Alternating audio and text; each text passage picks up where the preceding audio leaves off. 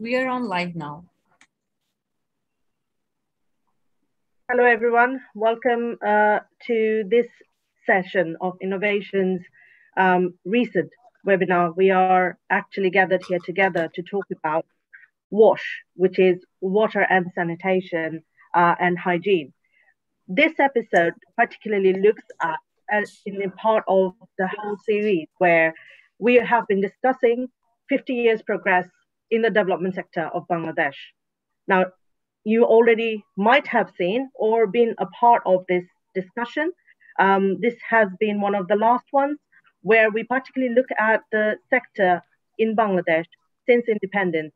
Where has been the challenges? What has been the progress thus far? And where the development concerns or amazing things that has been progressing in the past few decades is lying. So we have esteemed panelists and we have our guests and special guests joining us today, where we will be talking about, particularly in depth, about what has we achieved or what has been going on thus far. So without further ado, I would like to first say a couple of house rules, which is very, very important for us to be reminded of as we go live.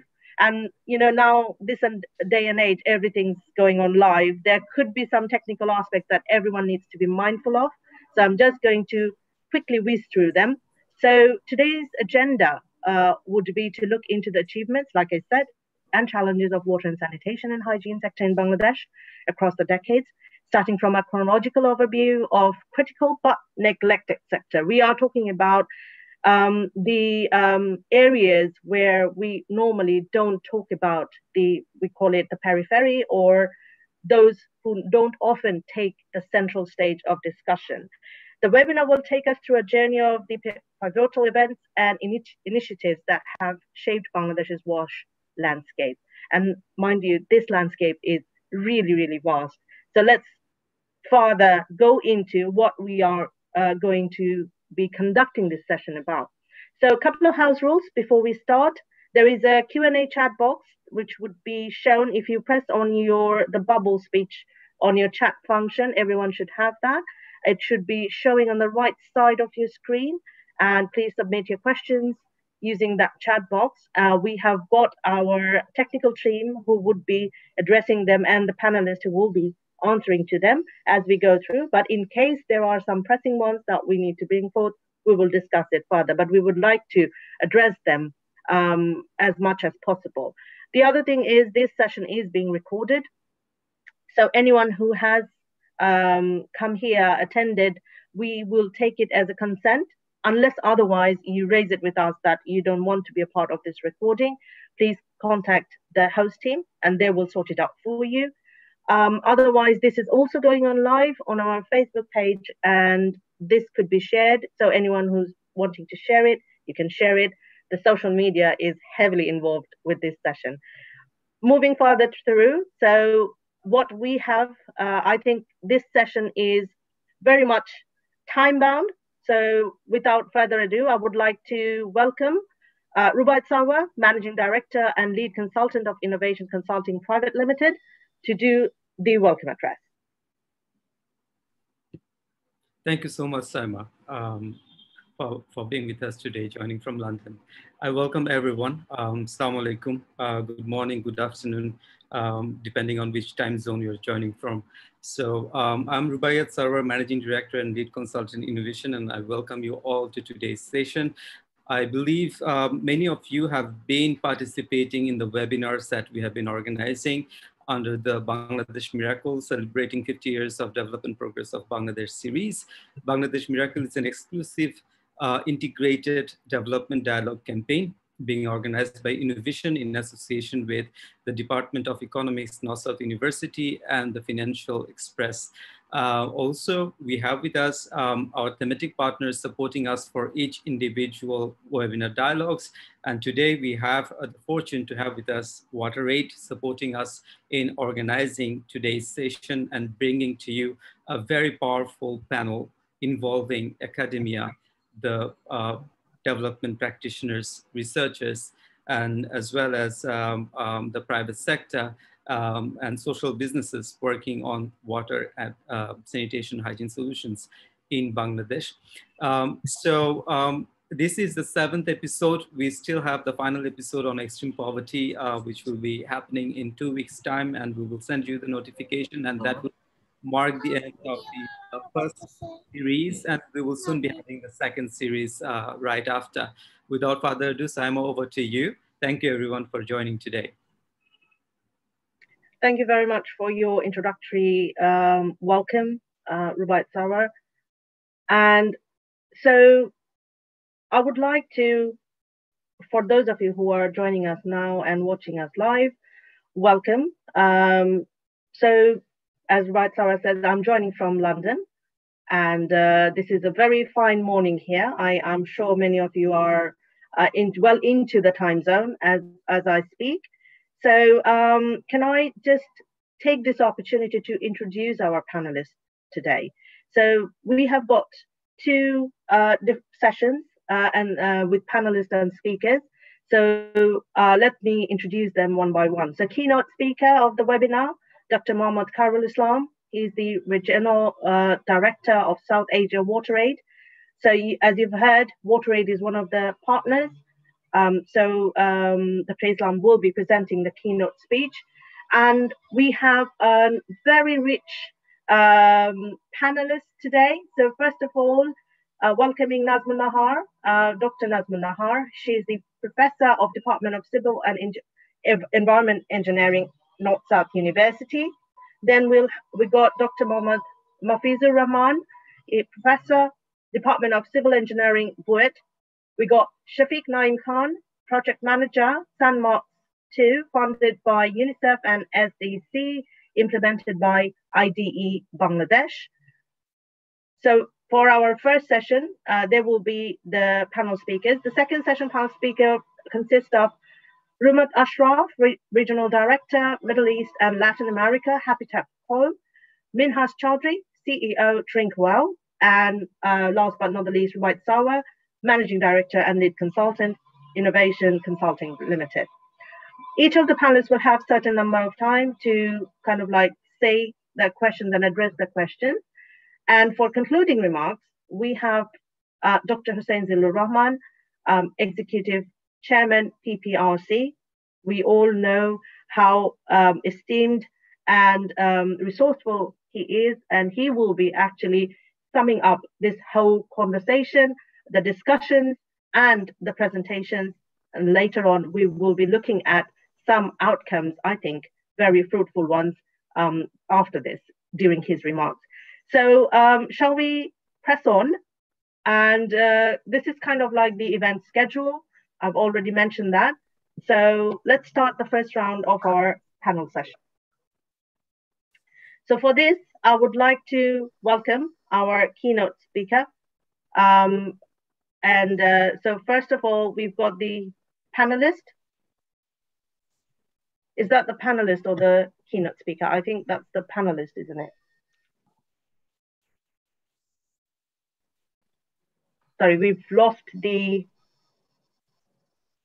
screen. Okay, so please bear with us because of the technical transition. We will be taking a few minutes to set up. So while we are doing this, let me just say a few words.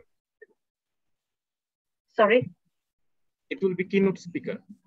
Yes, that's what my understanding was. So we will just invite Dr. Islam to, we can see a slide. Can this slide be like full screen, please? Is it full screen now? No, it should be on the presentation mode, the top.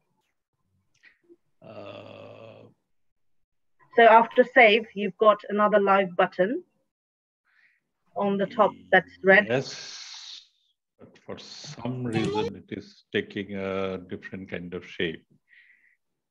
Are you seeing it full screen now, or is it still a partial one? No, it's a partial one, but I think we can still work on Manage this, it. Dr. Yeah. Islam. Okay. That's absolutely I think fine. let's we go look like forward that. to your project and your observation. Sure. Thank you. Sure. Thank you so much. I believe you are able to see the slides. This is basically, I will be presenting 50 years of water, sanitation, and hygiene in Bangladesh. And actually, this presentation is prepared as a part of or as a chapter of a book, which is to be published soon. And quite a number of people contributed in this chapter writing. I'm one of them, and I'm presenting on behalf of them. So the first thing, I mean, I will not get into the details, but what I would like to remind people that in this subcontinent, if you recall, especially in Diden, East Pakistan or East Bengal, actually, what happened is the very first scientific installation of pipe supply was actually made by the then Nawab family in Dhaka, Khaza Abdul Ghani. And those who are familiar with old city, আমি একটু বাংলায় transfer করি, সেটা হচ্ছে যে পুরনো ঢাকায় চকবাজারের কাছে চাঁদনী ঘাটে একটা পাওয়ার প্ল্যান্ট, পানির একটা প্ল্যান্ট আছে।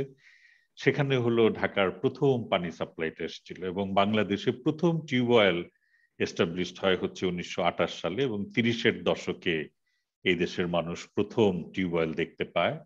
এবং তারপরে আরেকটা ইম্পর্টেন্ট ল্যান্ডমার্ক সবার জেনে থাকলে ভালো হবে, সেটা হচ্ছে আমরা যেটাকে ডিপিএইচই বলি, সেটা হচ্ছে 1960 সালে তখনকার পূর্ব পাকিস্তানে হয়েছিল এবং তারপর থেকে আমরা গিয়েছি। কিন্তু আমরা যে কারণে আজকে 50 বছর বলছি, এটা হচ্ছে আমাদের স্বাধীনতা যুদ্ধ শুরু হয়েছিল 1971 সালে এবং আমরা সেই সময়ের রেফারেন্সটা দিতে প্রায় ভুলে যাই এবং আমি একটুখানি সময় নিব। সেটা হচ্ছে যে আপনাদের হয়তো মনে থাকবে যে আজকে আমাদের রোহিঙ্গাতে 8 লক্ষ মানুষ এসছে, আমরা কত ওভারওয়েলম হয়ে গেছি, কিন্তু 71 সালে যুদ্ধের সময় 1 কোটি মানুষ, 7.5 কোটি মানুষ থেকে 1 কোটি মানুষ ভারতের বিভিন্ন রাজ্যে আশ্রয় নিয়েছিল। শুধু পশ্চিমবঙ্গে এই 50 লক্ষ মানুষ বিভিন্ন ক্যাম্পে বাংলাদেশি থাকতো এবং কোনো কোনো শহরে আসলে সেই শহরের জনসংখ্যার চেয়ে 10 গুণ 15 গুণ মানুষ বেশি থাকতো এবং এই শরণার্থী শিবিরগুলো ছিল খুবই সোয়াম্পি ল্যান্ডে, একটা জলাধারের কাছে, একটু নিচু জায়গায় যেখানে সামান্য বৃষ্টি হলেই পানি জমে যায় এবং তখনকার দিনে খুব একটা ল্যাট্রিনের চলটল ছিল না। তো ওই পানির কাছাকাছি থাকায় যেটা সুবিধা হতো যে ওখানে থেকেই পানি নিচ্ছে, ওখানেই শৌচকার্য হচ্ছে এবং তার ফলে যেটা হলো যে মে মাসের শেষের দিকে পশ্চিমবঙ্গে প্রথমে, তারপরে পুরো শরণার্থী শিবির জুড়ে পুরো এমন একটা কলেরা তৈরি হলো যে সেই কলেরার মহামারীতে লক্ষ লক্ষ শরণার্থী মারা গিয়েছিল এবং আমাদের একটা সেপারেট গবেষণা চলছে যে কত লক্ষ মানুষ সেই কলেরা মহামারীতে মারা গিয়েছিল সেটাও আমরা বের করব এবং সেই সময়ে কলেরা ভ্যাকসিন দিয়ে এবং প্রথমবারের মতো ওআরএস এর একটা মাস স্কেল অ্যাপ্লিকেশন করে আমরা জীবন বাঁচিয়েছি।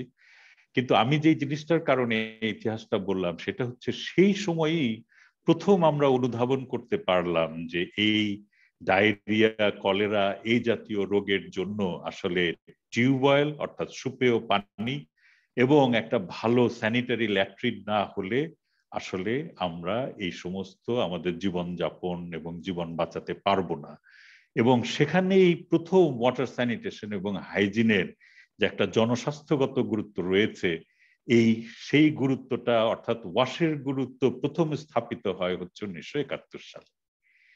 দেশ স্বাধীন হবার পরে যে ঘটনাটা ঘটলো, what I need to emphasize that our starting point as a nation was very, very rudimentary. Less than 1% sanitation coverage. Dhaka city ছাড়া আর কোথাও কোনো পাইপ ওয়াটারের তেমন কোনো সুয়ারেজ লাইন ছিল না। সারা দেশে অনলি 185,000 টিউবওয়েল ছিল এবং মাত্র 36টা মিউনিসিপ্যালিটিতে সামান্য কিছু পানির সাপ্লাই ছিল এবং ফার্স্ট 5 ইয়ার প্ল্যানে আমাদের টার্গেট এত মডেস্ট ছিল বিকজ আমাদের আর্থিক সামর্থ্য ছিল না যে 1,85,000 সঙ্গে আরো 1,40,000 টিউবওয়েল, 21-22,000 ডিপ টিউবওয়েল করে এবং তখন মাত্র 10টা থানাতে, এখন যেগুলোকে আমরা উপজেলা বলি, মাত্র 10টা থানায় স্যানিটারি ল্যাট্রিনের প্রভিশন ছিল এবং পাইলট হচ্ছিল। সেই জায়গা থেকে শুরু করে একটা যুদ্ধ বিধ্বস্ত বাংলাদেশ থেকে এই পরিস্থিতি থেকে শুরু করে আমরা আজকে কোথায় এসেছি। 70 দশকে যদি আমি যাই, আসলে আমরা মানে যুদ্ধ বিধ্বস্ত অর্থনীতি পুনরুদ্ধার এগুলো করতে করতেই সময় চলে গেছে, খুব সাবস্টেন্সিয়াল কাজকর্ম হয়নি। কিন্তু 80 থেকে 90 দশক যেটা, এটাকে ইন্টারন্যাশনাল ড্রিঙ্কিং ওয়াটার সাপ্লাই এবং স্যানিটেশন ডিকেড বলে। এবং এই সময়টা প্রেসিডেন্ট এরশাদের আমল, আপনাদের মনে থাকতে পারে যে উন্নয়ন বাজেটগুলো বেশিরভাগ দাতা নির্ভর ছিল, এবং আমরা মোটামুটি সেই সময়ে ল্যাট্রিন এবং ডিপ টিউবওয়েল এবং টিউবওয়েল দেওয়ার চেষ্টা করেছে এবং দেশব্যাপী ছড়িয়ে গেছে। এবং 90 দশকে এত বেশি টিউবওয়েল ছড়িয়ে গিয়েছিল যে 93 সালে আমরা আসলে আর্সেনিক দেখতে পেয়েছি।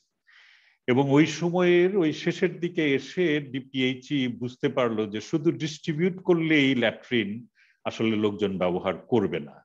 তারা প্রথমবারের মতো ডিপিএইচই, ইউনিসেফ একটা সোশ্যাল মোবিলাইজেশনের দিকে, অর্থাৎ এটাকে ইঞ্জিনিয়ারিং সলিউশন থেকে এটাকে যে একটা সোশ্যাল সলিউশন, সেই দিকটাতে গেলেন। এবং 2000 সালের পরে এইখানে ওপেন ডেফিকেশনের ভার যেটা চালু করেছিল, এই ধরনের একটা সোশ্যাল মোবিলাইজেশন ভিত্তিক একটা প্রচন্ড রকমের বেগবান কর্মসূচি শুরু হলো। এরপরে আপনাদের মনে আছে 2000 থেকে 2015 পর্যন্ত যেটা এমডিজির আমল, কিন্তু সেইখানে একটা বিষয় ছিল যে তখনও 43% মানুষ খোলা মাঠে মলত্যাগ করে বাংলাদেশে। কিন্তু এই এমডিজিটা কিন্তু এমডিজি 7 যেটা ওয়াটার স্যানিটেশন দিয়ে, এটা কিন্তু এসেছিল 2005 সালে, মাত্র 10 বছর সময় পেয়েছি আমরা। এবং 10 বছরে আমাদের টার্গেট ছিল যে যা অবস্থা আছে তার অর্ধেকে আমরা নামিয়ে আনবো, অর্থাৎ উন্নতির দিক, মানে যেটা গ্যাপ রয়ে গেছে সেইটা। তো আমরা 2015 সালে এসে দেখলাম যে আমরা পানির যে টার্গেট ছিল, সুপেয় পানির, সেটা অর্জন করতে পেরেছি, কিন্তু আমরা স্যানিটেশনের টার্গেটটা খুব সামান্য একটু হারে মিস করেছি। কিন্তু তারপরেও কেন বাংলাদেশের সুনাম, এই স্লাইডটা যদি একটু দেখেন, যে সুনামের মূল কারণটা হচ্ছে যে এই যে 43% কাছাকাছি সেই জায়গা থেকে খোলা মাঠে মলত্যাগের হার, সেখান থেকে আমরা 10-15 বছরের মধ্যে এটাকে প্রায় শূন্যের কোঠায় নামিয়ে নিয়ে আসলাম, যেটা আমাদের প্রতিবেশী দেশ পাকিস্তান, ভারত, নেপাল এই দেশগুলো করতে পারেনি। এবং এর পেছনে এইটাই হচ্ছে একটা বাংলাদেশের একটা মানে মিরাকেল আমি বলবো। এই মিরাকেলটার পিছনে আসলে যে কোনো সাফল্যের পেছনে অনেক কারণ থাকে। তো এই মিরাকেলের পেছনে অনেক কারণের মধ্যে প্রধান যে কারণ আমি বলবো, এটা হচ্ছে যে বাংলাদেশে একটা খুব consistent political leadership and support ছিল, এবং 2000 সালের পরে এটা অত্যন্ত দৃশ্যমান ছিল। তারা মানে তাদের অ্যাকশনেও এবং তাদের পরিবীক্ষণে এটা প্রমাণ করেছে। সেই সময় একটা ভালো জিও এনজিও কোলাবোরেশন হচ্ছিল। তারপরে সবচেয়ে বড় যেটা, যে এমডিজির কন্ট্রিবিউশনে বিভিন্ন দাতা সংস্থা প্রায় দেশের অর্ধেক উপজেলায়, BRAC, UNICEF, water aid, NGO forum, নানান জনের মাধ্যমে দেশের প্রায় অর্ধেক উপজেলায় এগুলো করতে পারছিল। বাকি অর্ধেক হচ্ছে আপনার ওই বাকি অর্ধেক হচ্ছে যেভাবে হচ্ছে সেটা হলো যে ডিপিএইচই সেগুলো করেছিল, টিভি, রেডিও এগুলোতে বেশ কিছু গিয়েছে। এবং তার পাশাপাশি একটা জিনিস মনে রাখতে হবে, এই দশকে কিন্তু আমাদের মাইক্রোফিন্যান্সের মাধ্যমে মেয়েদের বেরিয়ে আসা ক্ষমতায়ন, নারীর ক্ষমতায়নের একটা ব্যাপার ঘটেছে। ফিমেল এডুকেশন স্কলারশিপ প্রোগ্রামের মাধ্যমে অ্যাডোলেসেন্ট গার্লসরা আর কখনো ল্যাট্রিনে মানে খোলা মাঠে যেতে চাচ্ছিল না। নারীদের বেরিয়ে আসার পাশাপাশি আরেকটা জিনিস যেটা মনে রাখতে হবে, বিদ্যুৎ এবং যোগাযোগ ব্যবস্থার উন্নতি, এবং সবশেষে বাড়ির আশেপাশের ঝোপঝাড়ও কিন্তু অনেক কমে যাচ্ছিল। তো সব মিলিয়েই আসলে অনেক বিরাট একটা সাফল্য আমরা খুব অল্প সময়ে পেয়েছি। এরপরে যে জিনিসটা দাঁড়ালো সেটা হচ্ছে যে আমাদের এসডিজির সময় আসলো, যেখানে ডেফিনেশন গুলো অনেক বদল হয়ে গেল। এবং গত 1 জুলাই একটা রিপোর্ট বেরোলো। এই রিপোর্টের একটা ভালো দিক, আপনারা কি স্লাইড গুলো দেখতে পাচ্ছেন? মানে একটা নতুন গ্রাফওয়ালা স্লাইড আছে এই মুহূর্তে। আনফরচুনেটলি ডক্টর ইসলাম, আমরা এখনো ফার্স্ট স্লাইডই দেখতে পাচ্ছি, আনলেস এভরিওয়ান এলস ইজ। আমি দেখতে পাচ্ছি এটা কেন হচ্ছে না। আমি একটু স্টপ শেয়ার করে আবার একটু নতুন করে স্ক্রিন শেয়ারটা দিই, তাহলে আমার মনে হয় যে এখন কি গ্রাফ সহ একটা স্লাইড এসছে? Fine. জি জি জি Yes. আসছে। জি জি আচ্ছা, এখন দেখতে ঠিক আছে। পাচ্ছি গ্রাফ সহ। ওকে, শিওর। কিন্তু আমি কোন অ্যারোতে, আচ্ছা ঠিক আছে। তো এই যে জুলাই 1-এ যে রিপোর্টটা বেরোলো, এখানে যদি দেখেন অন্যান্য দেশের সঙ্গে যদি আমি তুলনা করি বেসিক ওয়াটার, অর্থাৎ আমি যদি আর্সেনিক আর অন্যান্য কন্টামিনেশনকে বাদ দিই, তাহলে কিন্তু বাংলাদেশের অবস্থান যথেষ্ট ভালো, প্রায় 98%, মানে অন্য টপ যারা আছে তাদের কাছাকাছি আমরা আছি। আরেকটা ভালো খবর আমরা পেলাম, সেটা হচ্ছে যে ওপেন ডেফিকেশনটা আমরা কিন্তু গত প্রায় 7-8 বছর ধরে ধরে রাখতে পারছি। এটা কিন্তু অনেক দেশেই ওপেন ডেফিকেশন থেকে স্লিপেজ হয়ে আবার ফেরত যায়। বাংলাদেশে এখন যেটা আছে সেটা হলো যে অত্যন্ত হতদরিদ্র পরিবারের কিছু মানুষের মধ্যে এখনো ওপেন ডেফিকেশন দেখা যায়, কিন্তু বাই অ্যান্ড লার্জ হচ্ছে না। কিন্তু এখানে একটা জিনিস আপনারা নতুন একটা স্লাইডে দেখতে পাচ্ছেন তো নাকি? জি খায়রুল ভাই পাচ্ছি। আচ্ছা, তো জি জি জি দেখতে থ্যাংক পাচ্ছি। ইউ। জি, তো ইন্ডিয়া, নেপাল এবং পাকিস্তান, এই তিনটা দেশ এই গত 5-7 বছরে এই পরিমাণ ইনভেস্ট করেছে স্যানিটেশনে যে আপনারা জানেন যে ইন্ডিয়াতে 120 কোটি মানুষ, নেপালে, পাকিস্তানে সব মিলিয়ে এত বিপুল পরিমাণ মানুষ গত 5-7 বছরে ওপেন ডেফিকেশন থেকে মুক্তি পেয়েছে যে সারা বিশ্বে দক্ষিণ এশিয়া একটা উন্নতি এনে দিয়েছে এবং বাংলাদেশ স্লিপেজ করেনি। হাইজিনে বাংলাদেশের অবস্থানটা তুলনামূলকভাবে অন্যদের তুলনায় বেশ দুর্বল ছিল, কিন্তু আমার মনে হয় কোভিডের কারণে এখন যদি, কারণ এই ডাটাটা তো কালেক্ট করা হয়েছিল 19-এ, যদি এখন করা হতো কোভিডের পরে হয়তো আমরা একটা অন্যরকম চিত্র দেখব। মেনস্ট্রুয়াল হাইজিন ম্যানেজমেন্টে একটা বাংলাদেশের গর্ব করার মতো একটা বিষয় আছে যে সারা পৃথিবীর মধ্যে শুধুমাত্র ইজিপ্ট এবং বাংলাদেশই সম্পূর্ণ ডাটা সেট দিতে পেরেছে, এবং সারা পৃথিবীর মধ্যে মাত্র 46টা দেশ, যেখানে অন্যান্য ডাটা আছে প্রায় মানে 150-200 দেশের, সেখানে শুধুমাত্র এই দুটো মাত্র দেশ পুরো ডাটা দিয়েছে। এবং মেনস্ট্রুয়াল হাইজিন মানে এটা এমনই নেগলেক্টেড যে মাত্র 46টা দেশ ডাটা দিতে পেরেছে। তো বাংলাদেশ তাদের মধ্যে একজন, যদিও এখানে আমাদের অবস্থানটা খুব যে সুবিধাজনক সেটা বলবো না, কিন্তু অ্যাটলিস্ট গর্ব করার মতো একটা বিষয় আছে। তাহলে চিন্তার বিষয় আমাদের কি?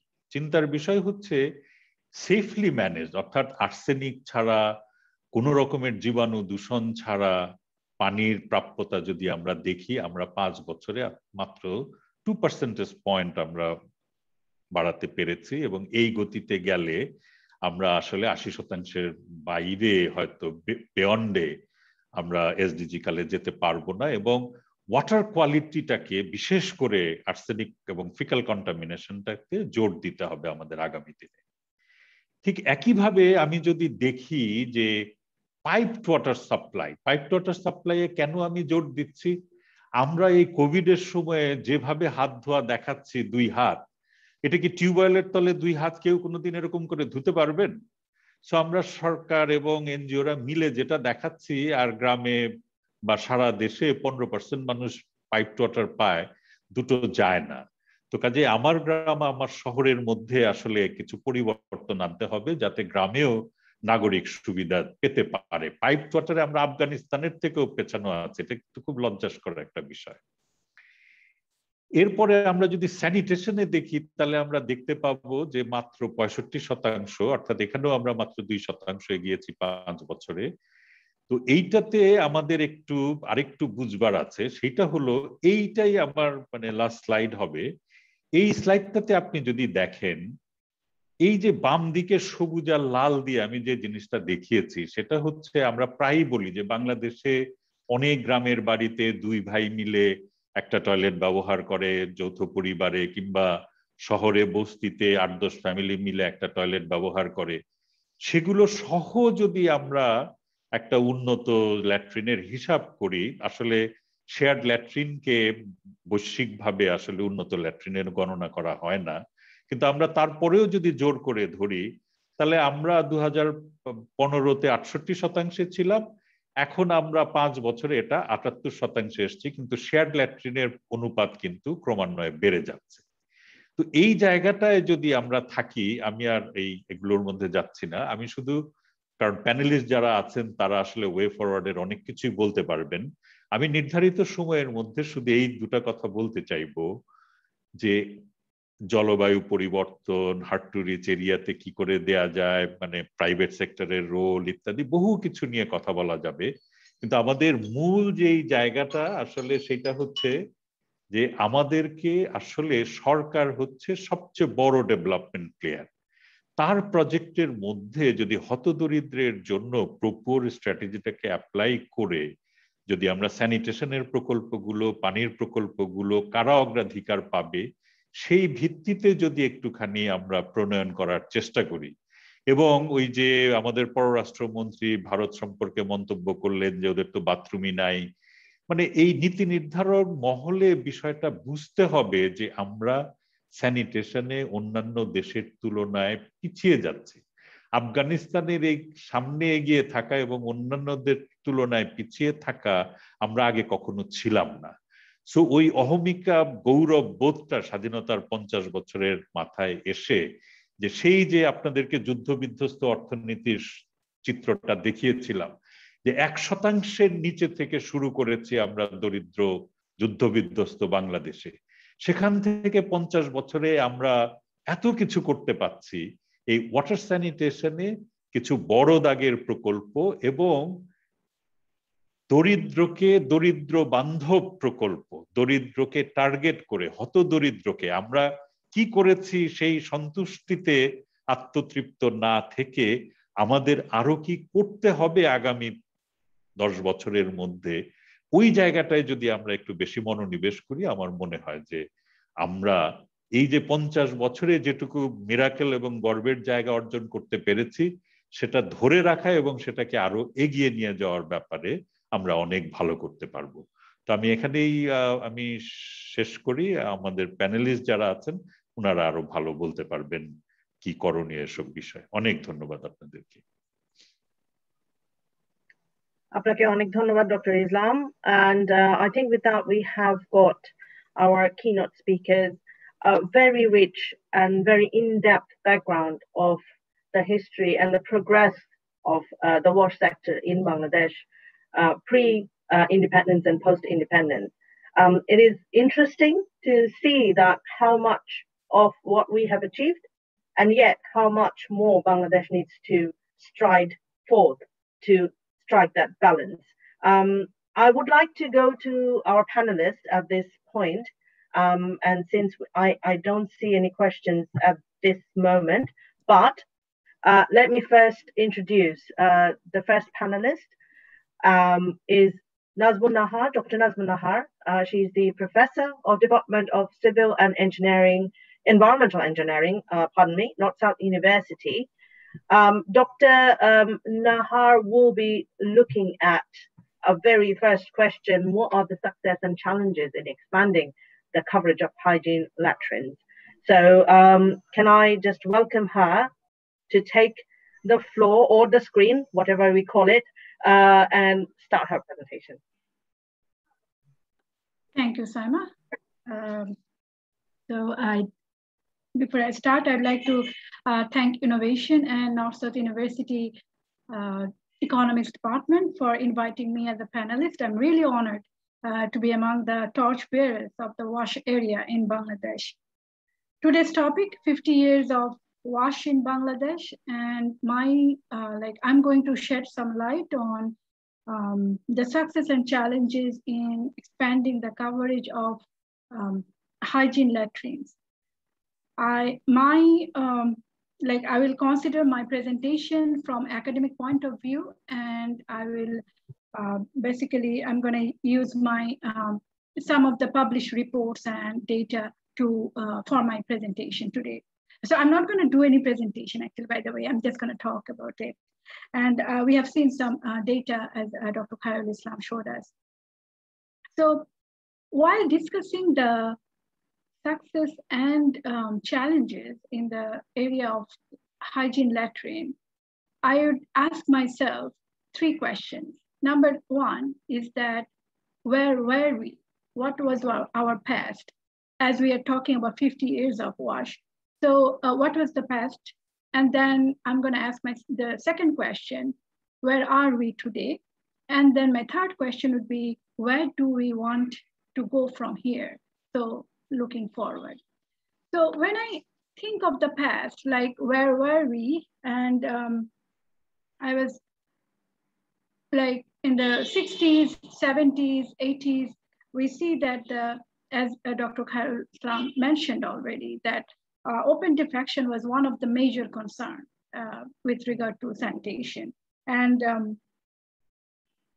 the DPHE, the Department of Public Health Engineering, the NGOs, they took different approaches, and they found out that none of those approaches were really successful. And finally, they realized that what they missed was the public awareness. They missed the public mobilization, and that was absent because they were unable at that point.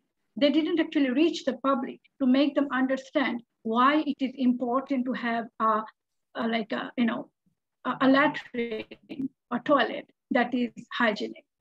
So they looked for solutions in that regard, and actually DPHE, different NGOs, they came up with multi-directional approaches.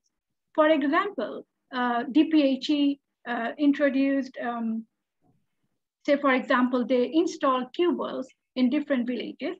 So they said, well, those people or those households who took DPHE's support in installing the tube wells, they have to have a hygienic latrine.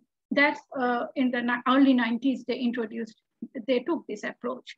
So that was one way they kind of reached the public and make them, or I would say that somehow force them to go for hygienic latrine. So they went for another program that Dr. Islam mentioned about the social mobilization for sanitation program. And through this program, I would say that they significantly engaged the community leaders and community organizations. For example, the Union Parishad chairman, Union Parishad chairman became the head of a committee. They called it, the union level Watson committee, like water and sanitation committee. That was one committee they formed, where they also involved the DPHE sub-assistant engineers. So it was a collaboration between the local government, and it was also with the collaboration between the local government and the engineering community. So together they tried to engage the people. And then there is also another initiative is that they wanted to dedicate a week and later on actually a month, which is month of October, they call it a National Sanitation Month. So that way another more dedicated and more aggressive campaigning about safe latrine or safe or hygienic latrine. So these are some of the approaches they they started or they took. And also the government, they collaborated with the NGOs, national, international NGOs, and started awareness programs in Upajala level or sub-district level. And some of those, when I was looking at the some of the initiatives they took, I found out that some of those initiatives were acceptable because they were more culturally acceptable. For example, they used the method called courtyard session, meaning Uthan Adda, I can say that in villages, the Uthans is a place where people gather together and they talk and they, so that was one method they used and they found it useful or successful. They also used female outreach workers to reach the females of the or women of the families. And that was also another successful approach because that women of the family, they can teach their children about this when they learn about this. Women talk a lot about with other neighboring women and they actually, this is how the message spread out in the community. So that was another successful approach I find. And they also used the school teachers. We know that in the villages, they have high regard for school teachers. So when they hear something from the school teachers, they accept it, right? So those are some of the approaches I found that they the government, DPHE, NGOs they took to engage people and make the importance of hygienic latrine to the people. They took this message to these people. So we also find that Work and WaterAid, they took a program about to try to eradicate the open defecation, and they started a program called CLTS, Community-Led Total Sanitation. And Work was able to demonstrate 4 villages completely free of open defecation. And that kind of motivated the government to move forward with more policy level changes like National Sanitation Campaign, etc. So in 2003, there was a baseline survey conducted. I just want to mention those data so that it will help us to understand when I will discuss the current situation. Because in 2003, in the baseline survey, we found out that only 33% of all the households were using hygiene latrines, where 42% were having the habit of open defecation, and 25% were using unhygienic latrines. When I say unhygienic latrines, I mean like open hanging latrines, which are posing health hazard for other people. So starting from 2003 to 2006, as Dr. Islam mentioned, there was like significant improvement. Lots of initiatives were taken during that time, top-down approach, bottom-up approach, and rural like monitoring at the sub-district and district level. And also many other approaches they took. Taking all these approaches, basically what happened that the open defecation rate was coming, it was really getting to a point that we can be proud of as a 50-year celebration. And in one of the approaches they took, that the Union Parishad chairman who achieved 100% coverage were publicly recognized. It was really significant that at the rural level, when we are recognizing the success of the union level chairman, that actually motivated other the leaders, community leaders. And following the success since 2004, 20% of the annual development program funding have made available to unions for sanitation purpose. In 2008, the elementary school curriculum included importance of sanitation for 3rd, 4th, and 5th grade students.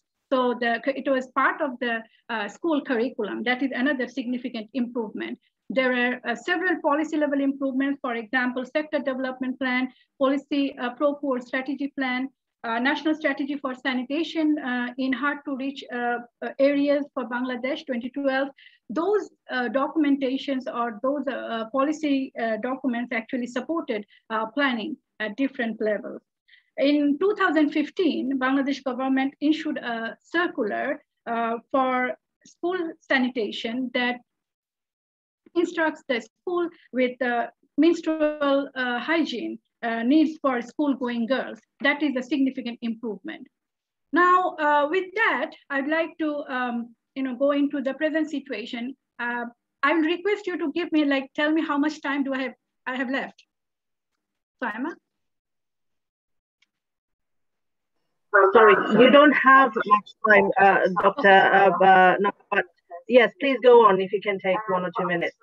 Okay, and, sure. I'll be finishing in 1 or 2 minutes. Yeah. For the audience as well, if you can put your questions in the chat box, we can address them after Dr. Nahar finishes. Thank you. Okay. So when I say that what is the current situation, we are saying that today the open defecation rate as per the JMP, which is the Joint Monitoring Program by WHO and UNICEF, that their 2019 data is saying that right now the open defecation rate is 1%.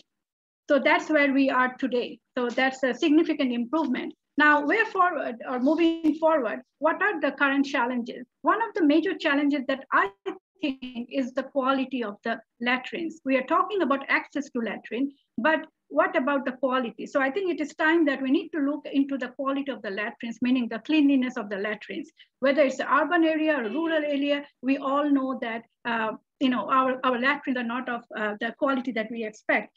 And there was the 2014 survey, and it found out that only 34% household latrines were both improved and clean. That was the rate. So we need to work on that. So operation and maintenance of latrines like public toilets, we need to work on that. So I think a new type of campaign needs to start. For example, we can say, my latrine smells good, something like that. Like a campaign can start like that. City corporation should focus on public toilets. They also should focus on women-friendly public toilets. Also, another thing is that the physically challenged people, we need public latrines, or wherever it is, urban or rural, that are accessible for disabled-friendly people. School sanitation must be improved. And also we need to have improved, or I'd say the technology for latrine, considering areas, for example, chore area, haur area, or even slum areas in the urban setup. So as my last comment would be, we need to make it a national goal to have, to set up a goal for public health. And we say that, okay, in order to achieve the SDG goal number 6, we need to set up these as a high priority and concerted effort from all different departments like Ministry of Health, Ministry of Education, Ministry of Environment, Ministry of Water Resources. With all our concerted effort, we can achieve more success in the coming days. Thank you, Saima. Back to you. Thank you so much, Dr. Naha. That was really, really good. We got quite a vast, analysis of what has been the challenges and how far we have come. Challenges are quite a lot, although there has been a lot of, like you said, targeted approach to how we can rectify and remedy some of the situations. Are there any questions from the floor to ask Dr. Naha? I don't see any in the chat box. No? Right, we've got one question. Do we need dedicated strategy for piped water supply scheme systems to ensure progress expected for SDG 6.1 in safety managed water services? Dr. Naha, can you see the question? It's from Tamidul Islam Water Aid.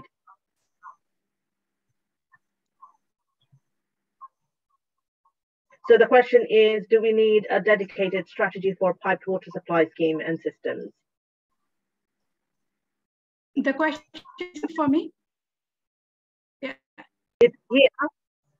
So if you are comfortable answering this, you can. Otherwise, we can later on take it in our question and answer session.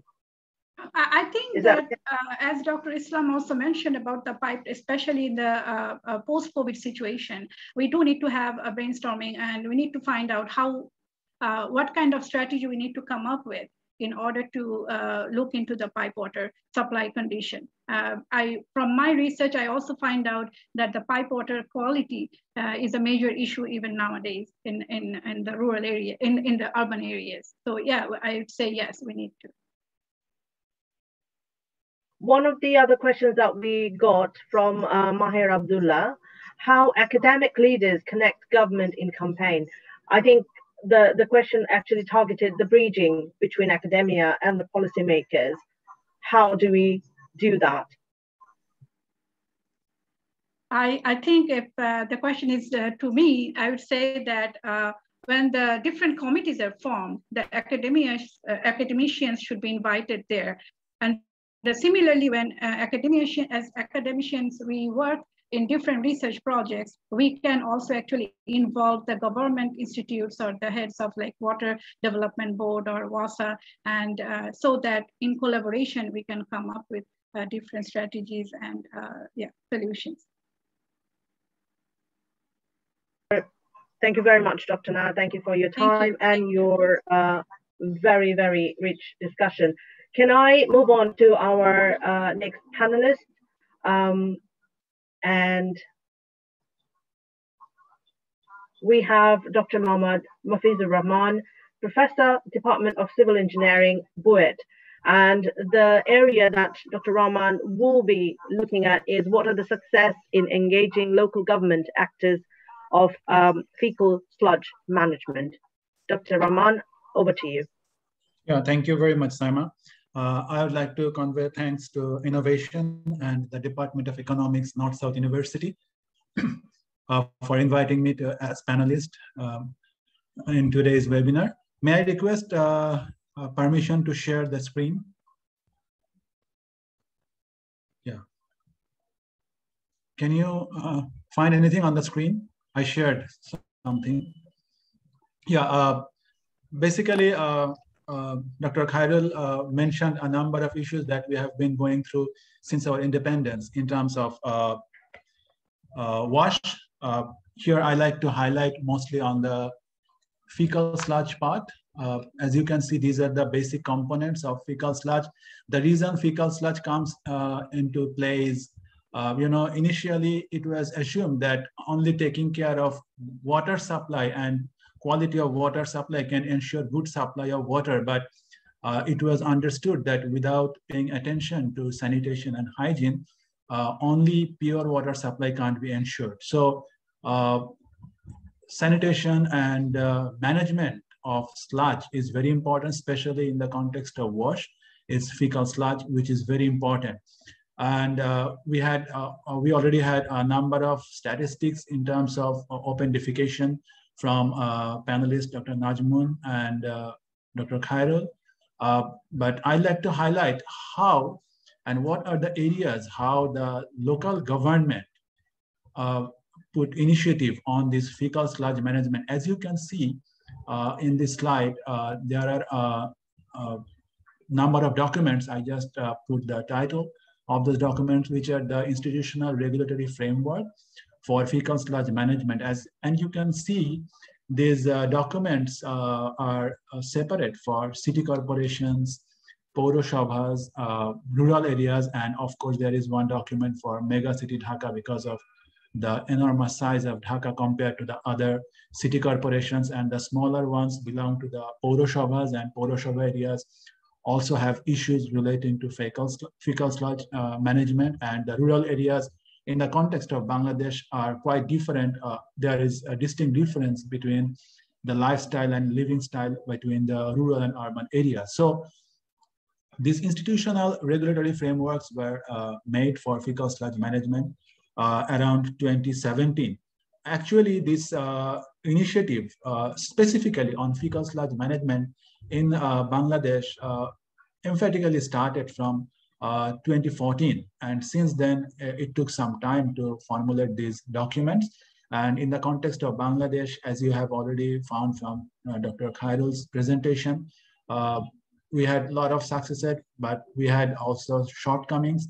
And fecal sludge management happens to be one of the areas which were addressed very late. And you definitely understand that the issue of fecal sludge came because later, because we already had a huge number of open defecation practices. And then the National Action Plan also came for the urban and rural areas very separately. And you can see that the context for rural areas is confined in one National Action Plan, and the context of urban areas are separated into city corporation and Pauroshabhas. And as you can see, these documents came visible in 2020. So it's not long ago that we had these sort of documents. And this is the fecal sludge management FSM network for different types of areas in Bangladesh. So the structure is very different, as I mentioned, for urban and rural areas, and the Pauroshabha, city corporations, mega cities, of course, fall in this group of urban type. And this is the organogram for different committees that would help the implementation of regulatory framework that I have already shown for different components. This is the FSM IRF for the rural areas. So as I mentioned, that the context of urban and rural are so different. So rural areas are operated mostly by these Union Parishad, and Union Parishad in conjunction with Upajela Parishad, they work together, and they have that ward level committee. So these are very nice and appropriate initiatives. Even though late, you can see that on top of this organogram, it's the local government division of Ministry of LGRD and C, that is the ministry. And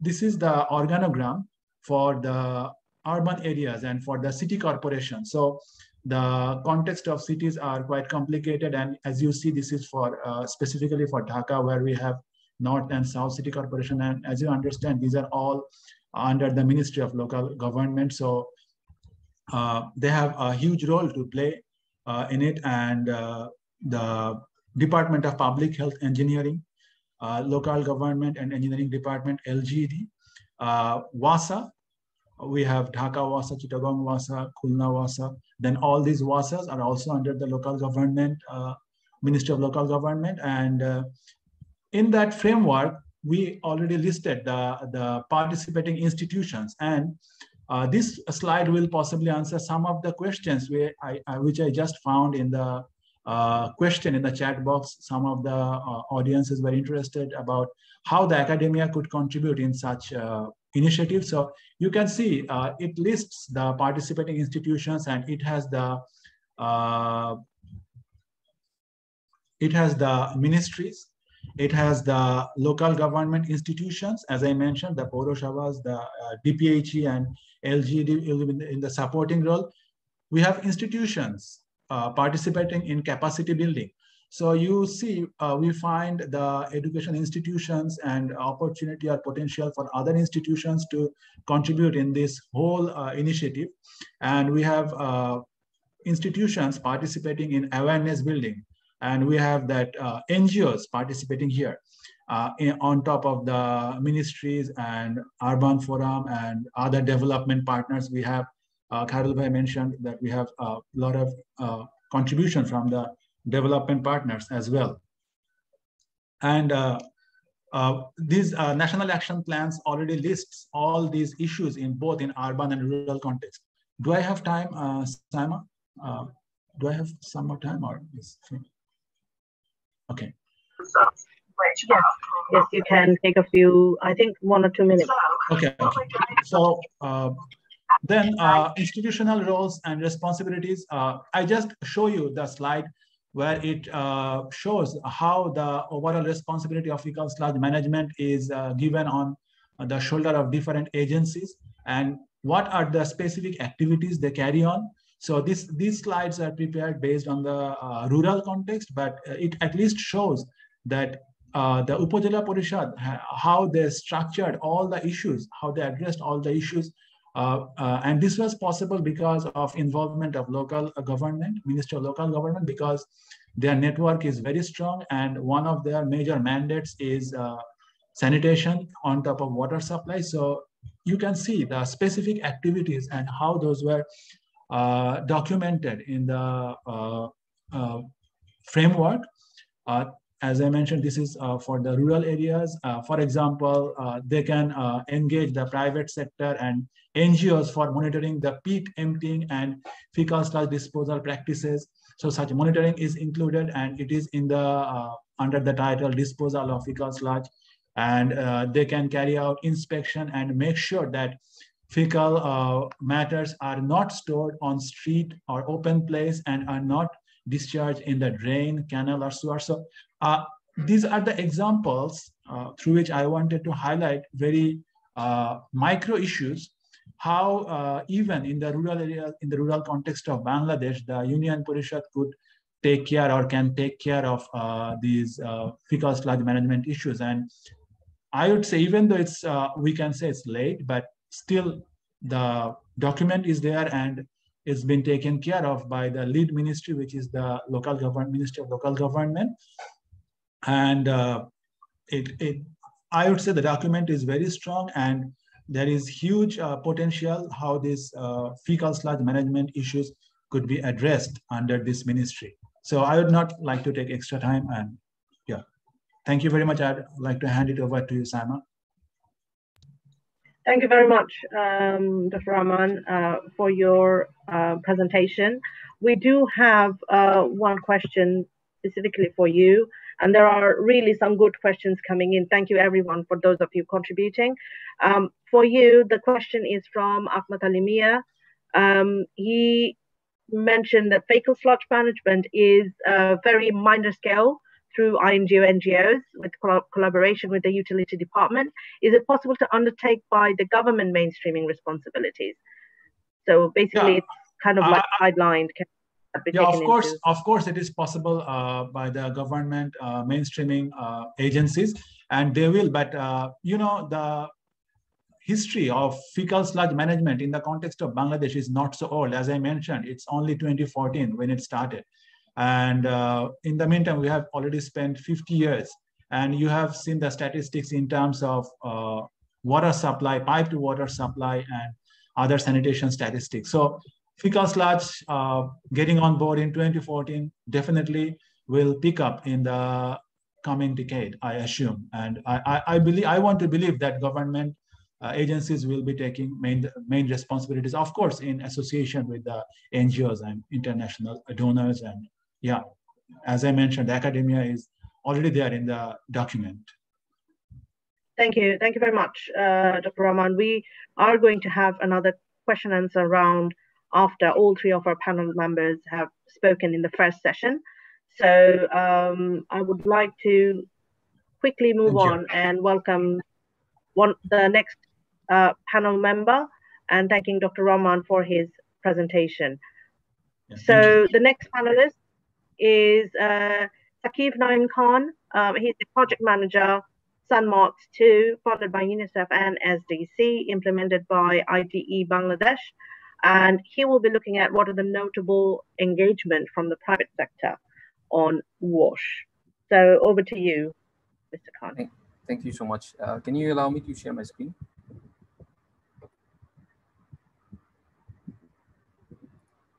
All right. So while this is being set up, a lot of you are commenting and contributing. Please continue to do so. And we will pick it up at the end of this first session. Thank you. Yes, we can see the screen. Wonderful. All right. I hope it's in presentation mode. Okay. Thank you so much again. Thank you for the opportunity to come and speak in this session. I'm really honored to have all kinds of WASH practitioners, academicians participate.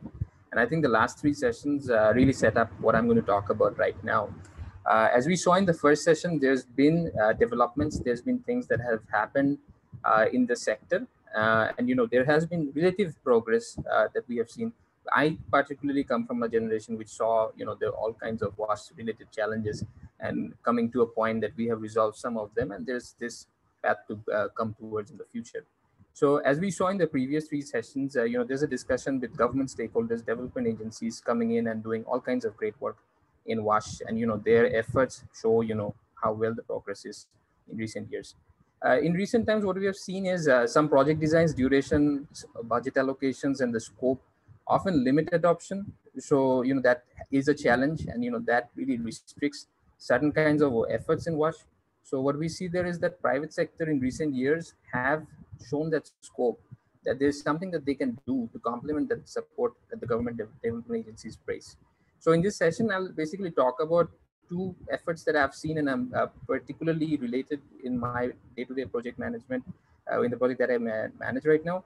And there are two others that we came across publicly that's available that shows how this can benefit the sector. The first one I'll talk about is product. And there was a nice session a few sessions back which talked about the product, and if the product is not a good product, households can actually benefit from it. So I want to show you this product, which is called the Sato pen. It is developed by Lixil, which is a Japanese company that took over American Standard. And they started making this product, and it's a very inexpensive, affordable product that has a water trap door that blocks odors, insects, and allows households to benefit from using a latrine product and to be potentially called an improved product that can benefit their lives. And they started doing this particularly for bottom of the pyramid markets. They're in 14 countries of the world, either directly or through a local representative. In Bangladesh, they've partnered with different development agencies, and different organizations have taken their products, placed it in rural communities as well. In Bangladesh, particularly, For continuing the production efforts, they work with RFL, and this is produced in regular basis, and they have contributed in evolving the product so fecal matter is disposed of safely. The second area that I want to talk about is distribution. So in distribution, I want to show you this company which is called RFL, which you're very familiar with. They produce all kinds of different products and have an advantage in plastic products particularly. They partner with Satopan and with the Lixil company, and they produce Satopan, and their distribution network is what takes it to the last mile communities. So they've been working also in doing the correct kind of production, in limiting the price, in resolving any issues related to supply chain. And they're also a partner for the project that we're managing as well right now for Sandmarks 2, for making improved sanitation latrines available to last mile communities. So this is kind of another example where they have been actively mobilizing sales staff to ensure that in addition to other products, this is also a part of their dealership, and this product, which they also see that there's an impact associated with this.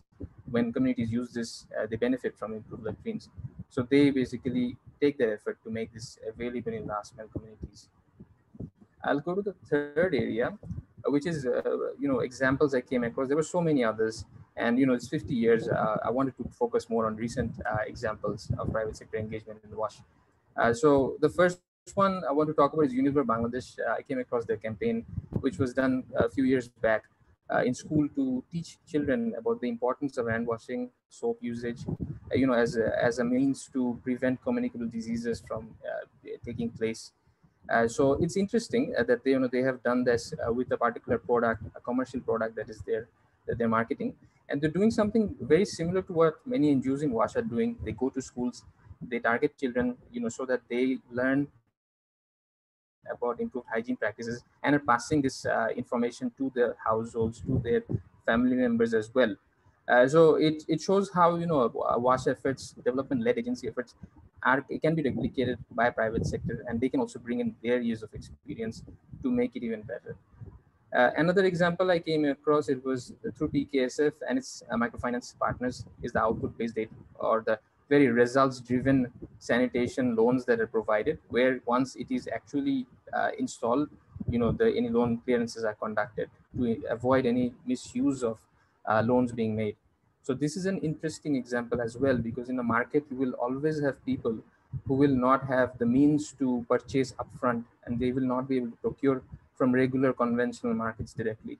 So there will be a population like that, and the whole scope to be allowed some kind of means of financing really removes financing as a barrier to purchasing these improved products. I didn't bring any water examples in particular. There are people from water backgrounds who will present later on. I didn't bring any. But as I complete or come to the end of this discussion, I want to talk about considerations for the private sector in WASH. While this is great, they've started doing this, there is a place, and private sector can provide that extra mileage for development agencies working in WASH. There's some considerations that need to be made. The first one being to complement the development approach. There are certain approach efforts that development agencies provide. It's essential to merge that with the interest of a private sector. It might be a little different to how a project tries to reach its targets versus how a private sector would want to do it. But however, there was a discussion on, talking about yard sessions, which is a very effective tool. Many NGOs have done that, and even we use it in our project as well. And how it could be tweaked actually, so a private sector could utilize that in their regular day-to-day marketing activities. The second is on private sector distribution network. The distribution network is very strong, and at times they have the potential to replicate what many NGOs can do with their workers, with their health workers in last mile communities. This is also to some extent possible if the profit motive and the interest is there for them. This is another area to consider.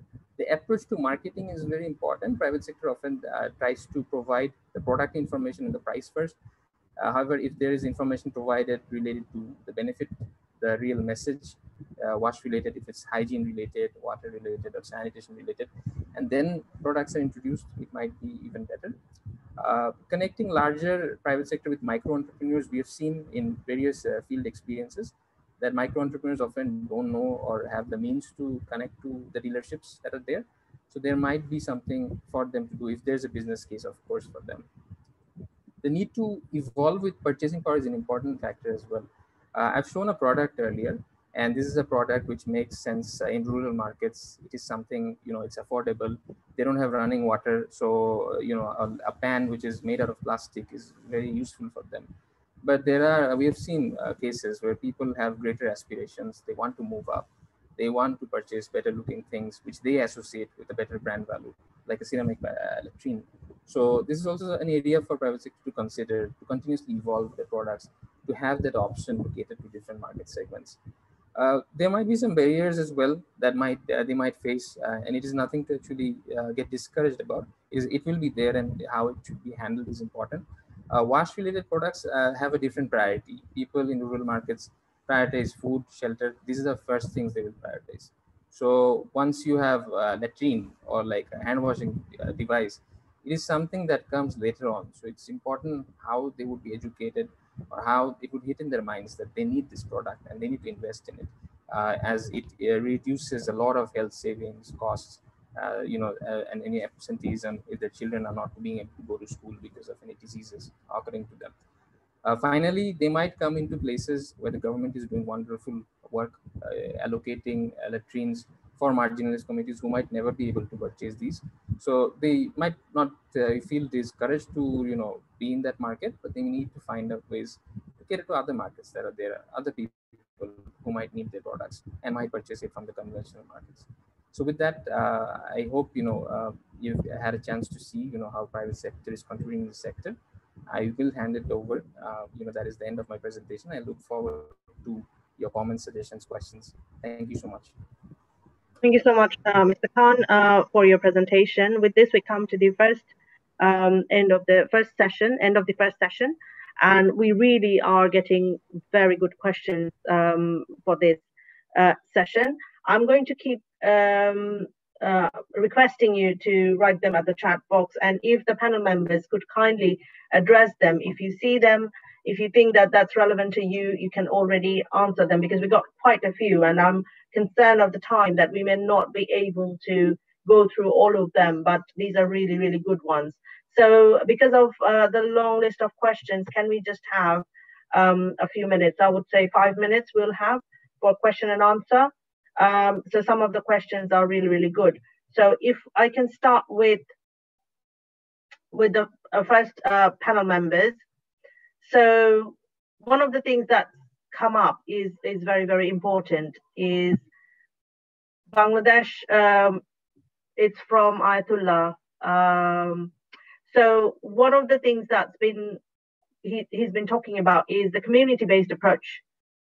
How we can actually ensure the sustainable community approach to O&M in a rural setup, given that although we have a city structure and most of the country is rural and semi-rural areas.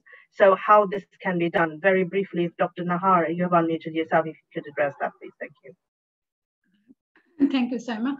Actually, in terms of O&M, is that we need to empower the local population. So we need to train up local people, but at the same time, we need to do annual or biannual inspection, because when we train up someone, we need to go back there and see that if it is working properly, or the trained people, whether they're giving the service properly. And when we engage someone or train people to do the O&M work, they need to be given some sort of incentive. So I think it should be under the union porishad, like the lowest level of the administrative framework we have there, administrative unit we have there. They should be empowered to have a certain O&M,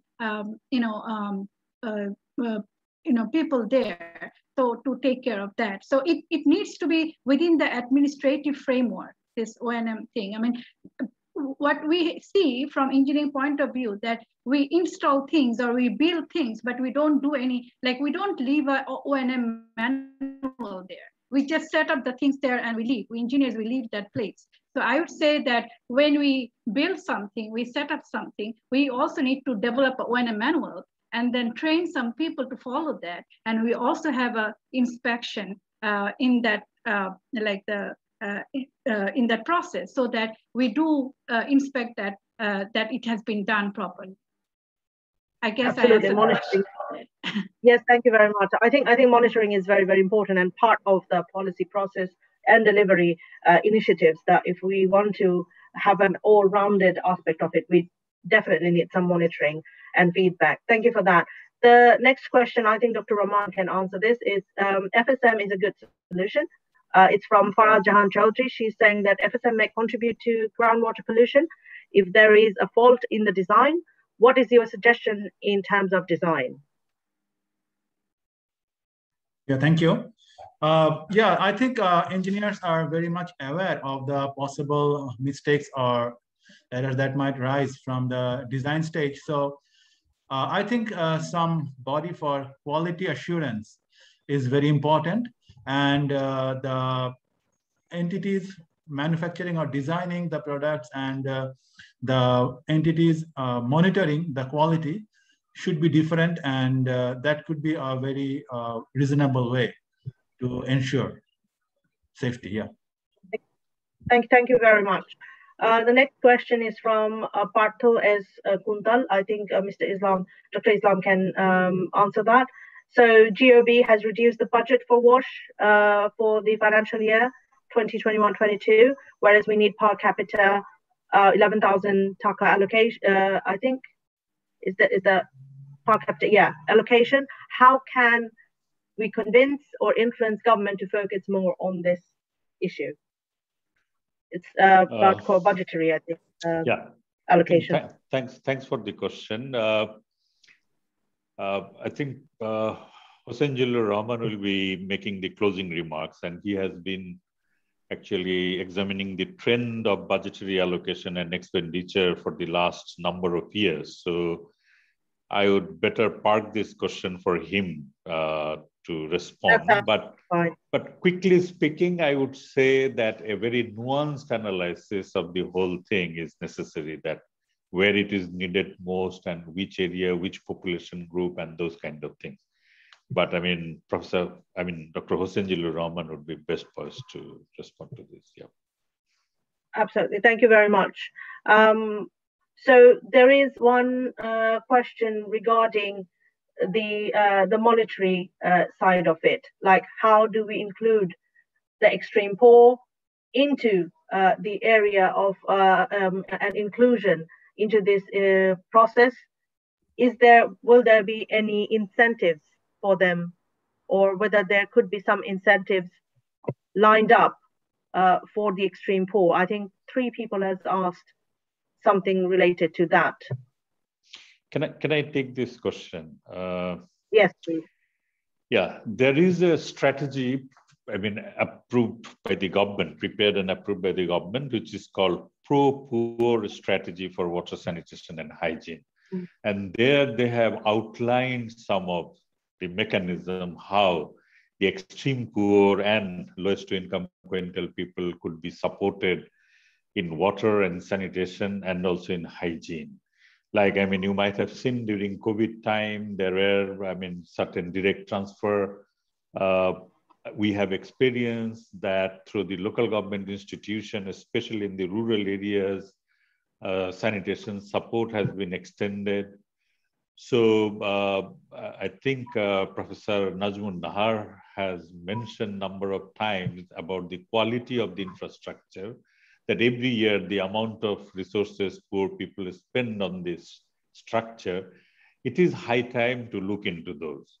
The graphs that I have shown that how India, Pakistan and Nepal have improved their sanitation condition, because jeta hoyeche je gato 5-7 বছরে এই কয়টা দেশ দরিদ্র মানুষদের পেছনে স্যানিটেশনে প্রচুর খরচ করেছে, প্রচুর বিনিয়োগ করেছে, এবং জনস্বাস্থ্যে বিনিয়োগ করা দেশের স্বাস্থ্যের জন্য ভালো, যেটা সুফল তারা এখন পাচ্ছে, এই কোভিডের সময়ে পাচ্ছে, ওয়াটার কোয়ালিটিতে পাচ্ছে। কাজে সবকিছু মিলিয়ে যেটা বলবো যে যখনই আমাদের ওয়াটার স্যানিটেশনের প্রকল্পগুলো হবে, স্থানীয় সরকার প্রতিষ্ঠানগুলো বিশেষ করে যেন ইউনিয়ন পরিষদ এবং এই যে আমাদের শহরে পৌরসভাগুলো এবং সেখানে যারা ওয়ার্ড কাউন্সিলর আছেন ওনারা যুক্ত থাকার সুযোগ পান, এবং সরকারের এখন ডিজিটাল মেকানিজম এবং নানাভাবে দরিদ্র জনগোষ্ঠীকে রিচ করার কিছু কিছু সক্ষমতা এসছে।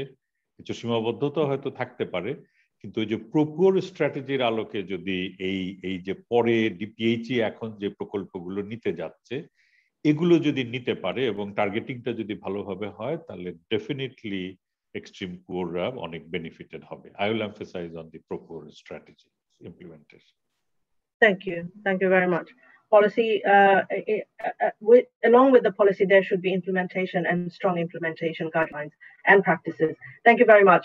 I am very conscious of time, so I will take the other questions in the next part of the session. Please do keep putting them on the chat box. Can I, with your permission, everyone, can I just swiftly move on to our next panel session? And this panel session, we also have 3 more speakers. And this is, we are calling it the second round. And the structure is pretty much the same as the first one. We will be welcoming our first 3 speakers. And as we go along, we'll be answering questions later. So for the first speaker, may I invite Mr. Rumat Ashraf, Regional Director, Middle East and Latin America, Habitat Co. And he will be sort of focusing what are the challenges in marketing hygiene products to the BOP. Thank you, Saima.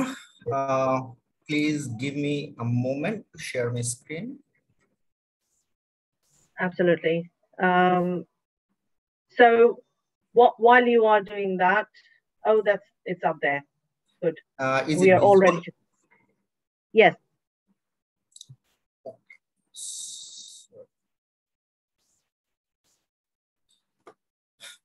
Okay. So, hello everyone. Good afternoon. This is Rumat Ashraf from HepTepco. First of all, I would like to thank Innovision, WaterAid, NSU, and everyone who actually worked hard to arrange such a great discussion session today. So today I'll be talking about the challenges in marketing hygiene products to the BOP. So from our perspective, the challenges that come with marketing hygiene products in the BOP market are not with the household consumers themselves. It is rather with the actors who build the system for hygiene services for the BOP consumers. So firstly, I want to say that our focus is on hand washing when we talk about hygiene products for the BOP. Not only because it is cost efficient in the long run, but also because it is the recommended hygiene method by all the global authorities that are working with health. So the challenges we encounter when marketing hand washing with soap, not any product, but just hand washing, is that most people who market hand washing to the BOP consumers focus on behavior change campaigns, raising awareness. We are not against that, but wouldn't raising awareness or telling people to wash their hands be more powerful when people are enabled to wash their hands? Or if I put it very simply, we tell people to wash their hands, but how can they do that when they don't have a place to do that? So given the focus on posters and public service announcements, there are two things that come into my mind. First of all, this is a challenge for us because by itself, the communication itself doesn't lead to more hand washing by people, because people cannot use posters to wash their hands, right? And secondly, how do we make sure that there is awareness and essentially there is access? When I said the challenge in marketing hygiene products is more at a systemic level, this is one part of what I mean. We know from research that the best opportunity to increase hand washing is if BOP consumers have access to hand washing facilities. But the reality is that hand washing is not easy to do. When you are a student or a rural clinic patient in Bangladesh, our sector's focus in designing hand washing facilities has rightly been on hand washing right after bathroom uses and before food preparation. That was genius, undoubtedly. But we haven't updated our thinking in a long time. Public health guidance now says, wash your hands more often, in more places, and hand washing should be your first choice. And in this pandemic situation, this is more viable. But we haven't set up hand washing that way, not yet. So you might be wondering, Rumat, why is this a challenge? Let me answer this question for you. Setting hand washing up only in the bathroom matters, definitely matters, because like many important things, we do them when it is easy to do. Research shows that most people only wash their hands when the sink is easily within reach. This research I'm talking about was done by Canadian nurses, done on Canadian nurses, and they're supposed to be the best at hand washing, right? But most sinks today are not within reach. Fair enough. It just means that if we want more hand washing needs to be very easy to do. So the question now is, how do we overcome this challenge where people don't have any hand washing within reach? Well, it might sound a little bit too simple, but the solution is also simple. We put hand washing within reach. We are in a new normal for so many things in this pandemic. Let's build a new normal for hand hygiene also.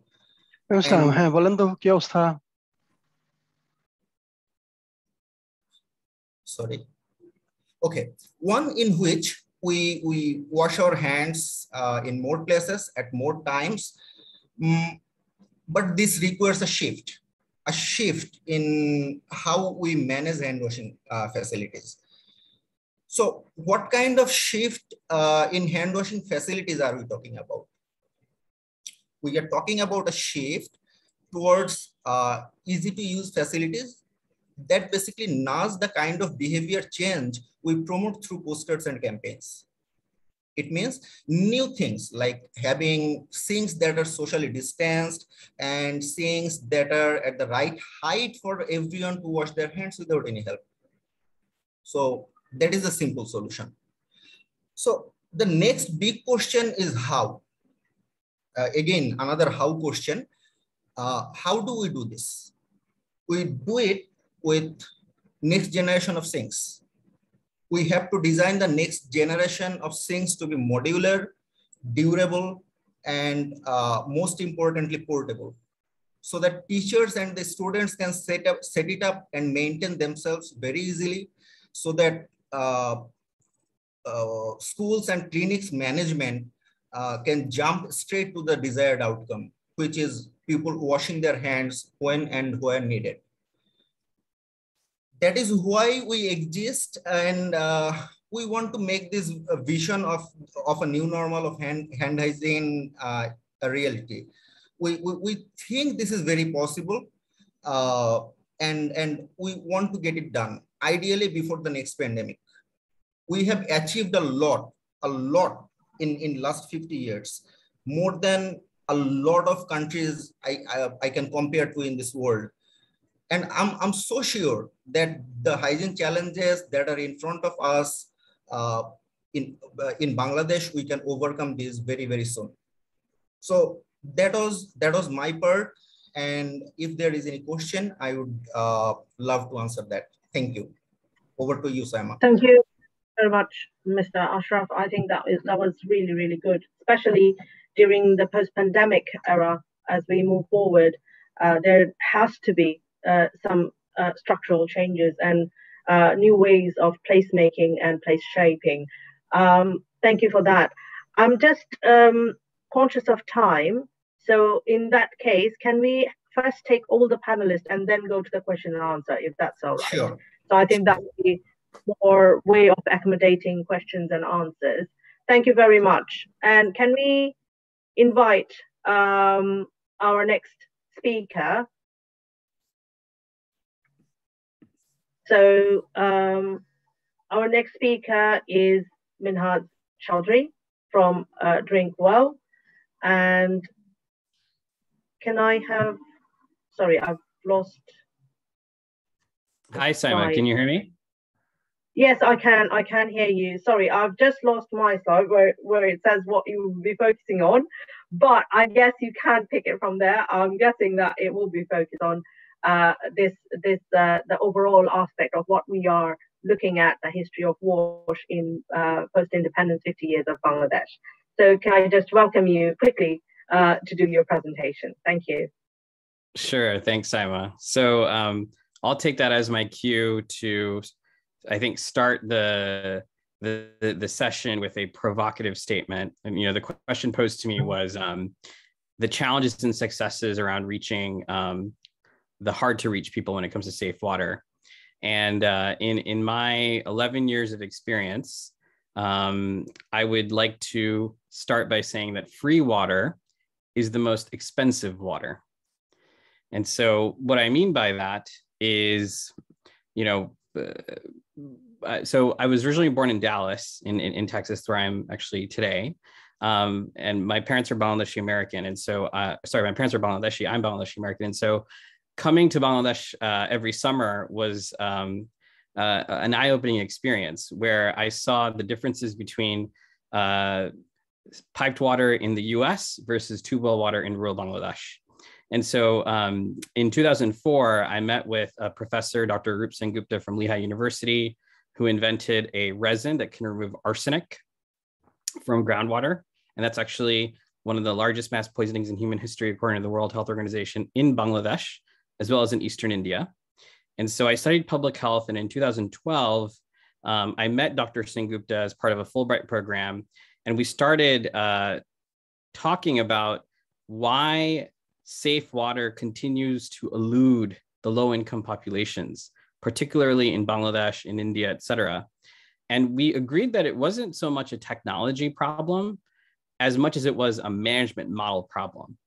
And so, Drink Well, which is the company that I founded along with Dr. Singh Gupta and Mike, who's his PhD student in the center photo, we're effectively a company that's trying to eradicate the water crisis through technology, yes, but what we quickly realized is it's not an issue of just the purification technology, it's the service delivery modality itself.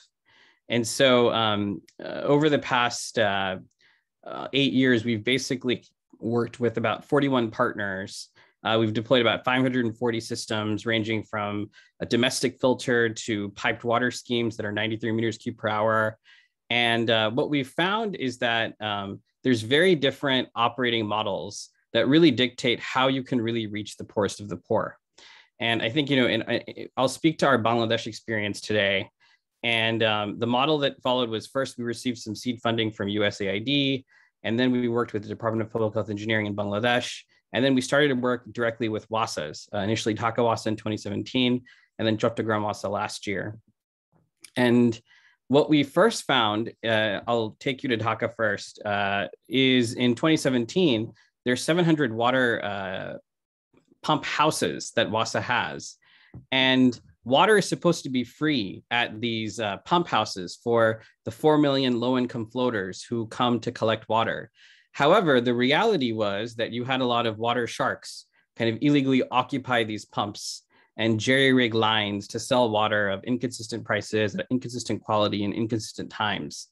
And so we partnered with WASA to actually kind of professionalize the system and see if there was a way we could actually officially and legally set up a way for these low-income floaters to actually collect water from these ATM booths.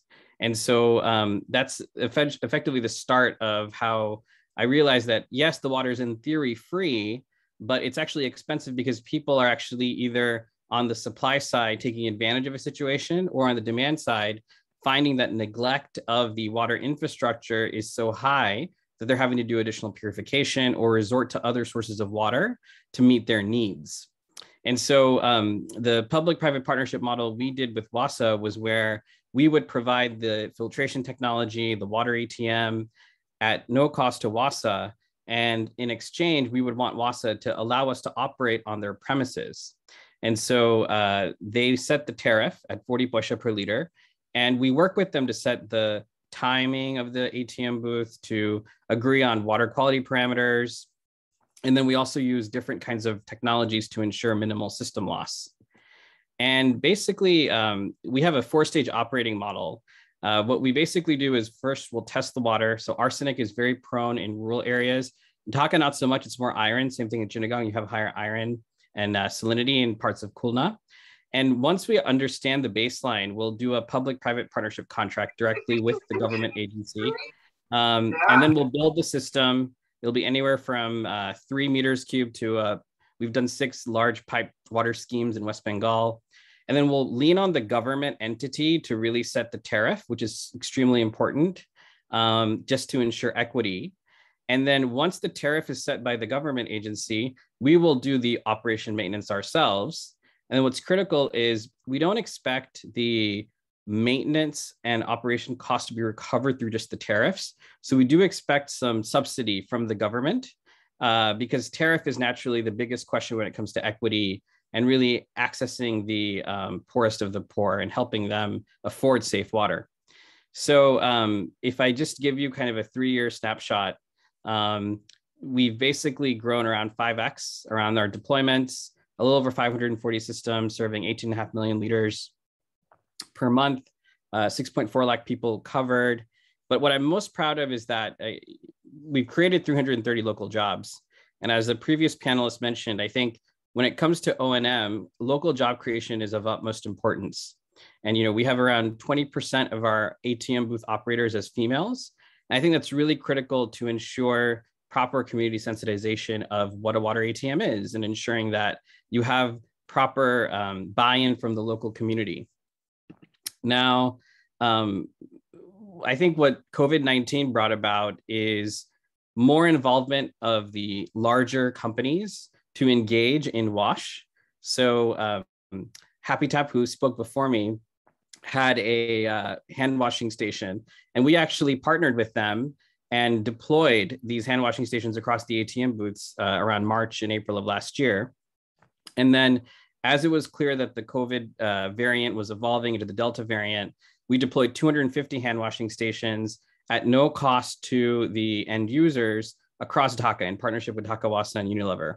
And I think as we think about, there were questions about lowering budget priorities fiscally from the government when it comes to WASH. Clearly, there seems to be a mandate and I think a business case for a Unilever Bangladesh to promote Lifebuoy by subsidizing the cost of these hand washing stations, which typically go defunct. But in our case, we have a 24-month contract with Dhaka Wasa, with Lifebuoy, to ensure that if the pump stops working, if the water runs out, if the soap runs out, that it's properly refilled. And the business case for that is you're actually entering the mindset of these low-income customers. And as their incomes improve, hopefully you can get more of their mind share and get them to finally afford other products. But coming back to the crux of the question, I think, when it comes to free water being the most expensive water, I think the natural inclination, at least I had when I first started, was water should be free. It's a human right. Everyone deserves to have safe water. And in Assam, we've actually deployed 179 systems earlier this year where the water is completely free. And it's a 24-month operation maintenance contract we have with the Public Health Engineering Department. It's an arsenic iron removal system. However, what happened was there was an election and we were very nervous because now thankfully the ruling party remained in power. The chief minister, however, did change. And what that meant was if for any reason, A, the political party changed, or B, there's still a level of uncertainty with the new chief minister. If there's a lack of political will to re-up the O&M contract for these 179 arsenic iron removal plants, then all of these people who live in these hard to reach areas who are habituated to access safe water for free will no longer have access. And so there's a real question of continuity. And I think that's the issue at hand. When we work in Wasa with Dhaka and Chattogram, there's a clear tariff. And so even if you have changing winds politically, there's at least a willingness to pay that will shield kind of this low-income population from political economy and political interference. I think that's the real challenge. I think when we look at the next 50 years, how can we maybe cluster together different management models so that the economics make sense to where maybe you have some areas be free and other areas be where you charge a tariff, so where you can sustainably manage water access without being so sensitive to political winds. So that's kind of the lasting thought I wanted to leave with you. Thanks, and I'll look forward to the questions. Thank you very much, Minhas Chowdhury, the CEO of Drinkwell, for your presentation. It was really, really good to see. You mentioned safe water will be one of the expensive ones. That is really, really striking comment statement to start with, and that is very, very important. I once heard that if there was a third world war, that would be on water or clean water. So that's quite interesting to get the scenario of how important water is to human life. Thank you for your presentation. And like we said, we will hear our three speakers for this session, and then we will go to the question and answer. And with this, can I invite Rubaiyat Sarwar, the Managing Director and Lead Consultant for Innovision Consulting Limited. Mr. Sarwar will be looking at how the challenges related to WASH interventions can be solved through multi-stakeholder partnership. So he is holding the solution end as a speaker to this session, I am guessing. So let's see, hear him out. The floor is yours. Much, Saima. I'll be mindful of the time. I don't have the panacea or all the solutions, but my deliberation fits very well with Minhas's, because he was in effect explaining how multi-stakeholder partnership is pivotal for WASH solutions. And if you'd have noticed in his slide, you had all the different types of stakeholders, from WASA to DPHE to also USAID. So, I'd like to break down my deliberation into two parts. Firstly, I want to speak to you about some of my findings from a work that I did for the Swiss Agency for Development Cooperation, who hired me to look into the WASH systems in Bangladesh and find out how multi-stakeholder partnerships were supporting scalable and sustainable solutions. Now, being a systems practitioner, what I then found out through my investigation in the sector was very interesting for me. And what I was seeing is that there were, some very strong evidences and some very strong trends about multi-stakeholder partnership. What we mean by multi-stakeholder partnership is that it can be a private sector and a public sector partnership. It can be a private sector and a private sector partnership. It can be a private-public community partnership. It can be private and not-for-profit partnership. We were seeing all sorts in the WASH sector, and some of it actually have come up in the examples that our panelists were speaking about. And what we saw is that the NGOs are playing a key role in Bangladesh in conceptualizing and testing and piloting some of the WASH solutions. And what happens is that once the NGOs pilot it or they support the pilot, the scale often happens through the private sector. That's what we're seeing here. So the pilot is being done through public funding, and then the scale up is being done through private funding. We see that, but also what we see is that the private sector comes up with a solution like Drinkwell or Happytap, and that is being scaled by the NGOs or the public sector, which is happening for their case. So we are seeing both playing a key role in the scale and from R&D to scale of sustainable WASH solutions in Bangladesh. Now, also, if you look at the historical evolution, There are some very interesting partnerships that went throughout these 50 years. And because we're talking about 50 years, it's important that I highlight some of this. So after 1971, I mean, we first started with DPHE and UNICEF, which launched a joint program to scale tube oil as safe water solutions. But soon what they saw is that they needed local entrepreneurs to scale their marketing. So they involved small scale producers who are producing it and then eventually marketing it. So, sorry, just give me a second.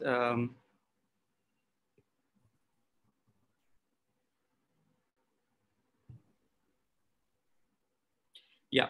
So, and then what we saw is that, I mean, that was the kind of technology innovation by the public sector, which was being scaled up by the private sector. But then, like Mr. Karastam was speaking about arsenic contamination, when that started, we saw technology innovation being made jointly by the public and the private sector, and there was a joint effort for scaling up. So they were promoting ponds and filters as a strategy to tackle that challenge. Now, after years of this engagement, there was the need of, I mean, further scale up. So, I mean, and in the sanitation sector, for example, we saw engagement of rural entrepreneurs who were taught by DPH engineers to produce concrete ring to line pits and concrete slabs with pan and water seal, and they were eventually, I mean, scaling this. So all through, and then we also spoke about social mobilization, which was also a public-private NGO collaboration. And so throughout our history of 50 years, there were very specific trends and successes that was, I mean, that happened because of multi-stakeholder engagement. So like I said, we saw innovation that were led by public sector, but scaled by private sector. And then we saw the opposite of it. And then we saw the joint collaboration. And then finally, we saw innovation led by the public sector itself and scaled through community-based organizations and local government agencies. So this integration of all these actors are very important. Now, the second part is that I mean, we need to be mindful about the challenges that are unfolding in front of us. And what I see from my research in the field is that there is a huge inclusivity challenge. So let's say the women in rural areas, I mean, if your latrine is far away from your home, it's very difficult for them to go to the latrine in the evening. So that is one challenge. If the access to water, drinking water is very far away because the women usually fetches the water, it's very difficult for them. So we see an inclusivity challenge for the women. We are seeing a huge inclusivity challenge for the people with disability who I mean, many of those households, I mean, of whom they have people with disability, they are struggling with access to sanitary latrines and water, clean drinking water.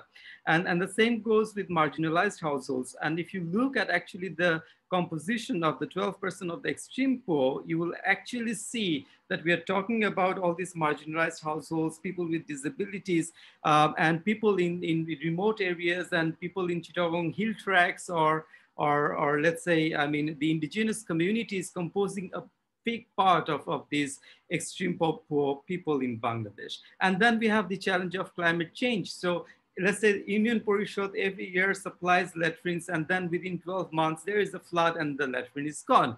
So we are continuously seeing the shift of the need. So that's also a big challenge of climate change. So how are we going to, let's say, mitigate all of these challenges? And the answer lies in the history. As I said, I mean, it lies on either the public sector providing the funding, as Drinkwell was saying, I mean, let's say, so that they can start to do some pilot and then scale it, or it can be through the private sector who would be bringing in the innovation, but the public sector would be key in scaling it.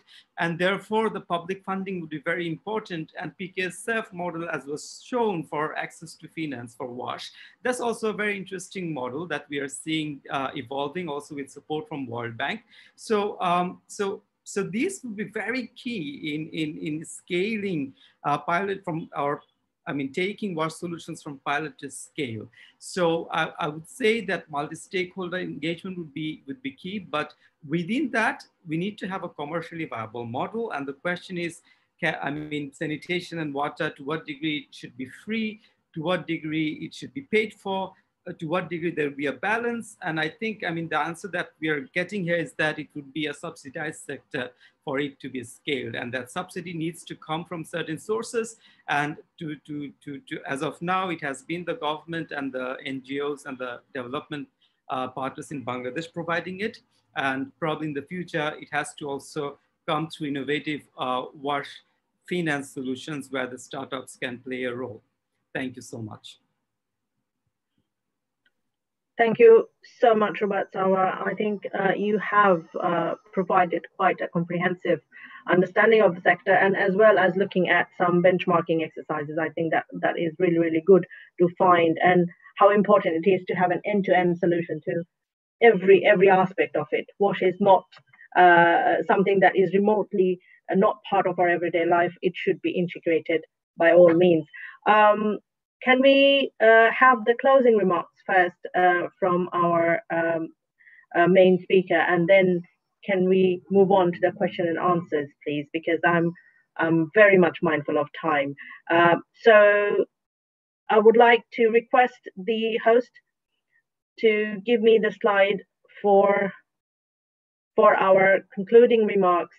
Speaker Dr. Hussein Zillur Rahman, Executive Chairman, PPRC. And we will be very much looking up to you, sir, to sort of tell us how much we can achieve, and in a like the session goes, innovative way. Can we find a solution, a long-lasting one and a sustainable one for this? Thank you.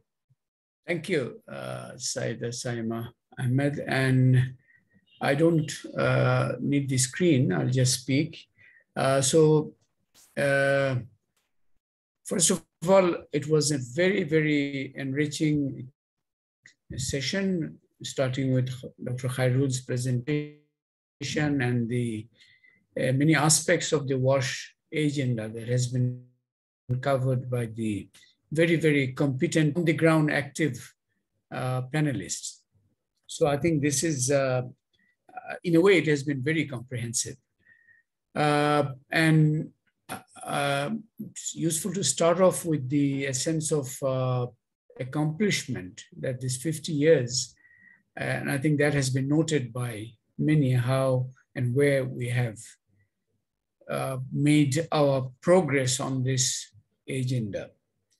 On that particular segment of our achievements, I just want to add two additional aspects which actually underpinned the successes we've had so far. And I'm sure all the participants will agree with me on these 2 points. I just want to bring them out in a more explicit way. First is that, if I take sanitation, Bangladesh actually really succeeded by not imagining the end goal right away. We succeeded by identifying the appropriate intermediate stops. So if you look at sanitation, open defecation, the success on that, we didn't move from open defecation to a very safe sanitation right away. We initially focused on just changing the behavior, that the latrine may be unsanitary, but please don't go for open defecation. Throughout the 90s, that was the key achievement. We managed to transform the behavior of what we call now a fixed point defecation, from open to fixed point defecation. That took us a decade, but that actually laid the condition for the next stage, where you'd gradually improve that fixed point defecation at various stages of sanitation, improving, from hanging latrines to ring slab latrines to, latrines with water to safe water, etc., etc. So this, I think, is an important part of our journey, that on this WASH, we need to identify these intermediate stops, because we are not going to reach our end goal right away. So we need to really get those end goals. So intermediate stops well identified, even in the context of now say hygiene or even on water. That's how we are doing it. The other part is also that some of these technological innovations has been characterized by what I would call low entry barriers for new market players. If you look at the ring slab part, the one that Rubaiyat Sarwa was mentioning, the DPHE UNICEF, when they, there was the tube well, but also the latrine part of it, the ring slab, there is a ideal sort of a ring slab model of DPHE, but it spread fast because less than the ideal, but actually it spread because the technological entry barriers was very small. So lots of market players could just get engaged quickly. So this is also important when you're thinking of the wash technological solutions. Are the entry barriers too high for a wide range of domestic market actors to get engaged? I think that's also something that has been one of our strengths. Now, in terms of, I think what has been achieved, that a lot of has been said, I might add some value by really focusing on the next stage, the next 50 years, so to say.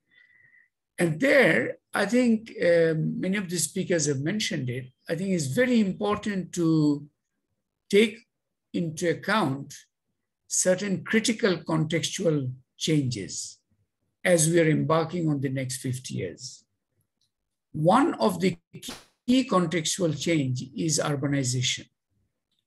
Urbanization actually brings a different type of challenge, say for sanitation. Fecal sludge management has been mentioned. This wasn't an agenda 20 years ago. It has to be an agenda now. So urbanization we have to factor that in all sorts of ways. Climate change is also a meta trend. We have to factor that in. Why? Not just arsenic contamination. Huge part of southern Bangladesh is now suffering from salinity challenge. The water field, if you go to Khulna, Shatkhira, etc., salinity intrusion has become a major issue, and that is, of course, implications for the water agenda itself. So urbanization, climate change, and now the pandemic has also really hit home the whole urgency of the hygiene agenda. Hygiene has been mentioned, WASH, the last alphabet H is hygiene, but hygiene has been a footnote so far in the WASH agenda, and mostly limited to some limited awareness program.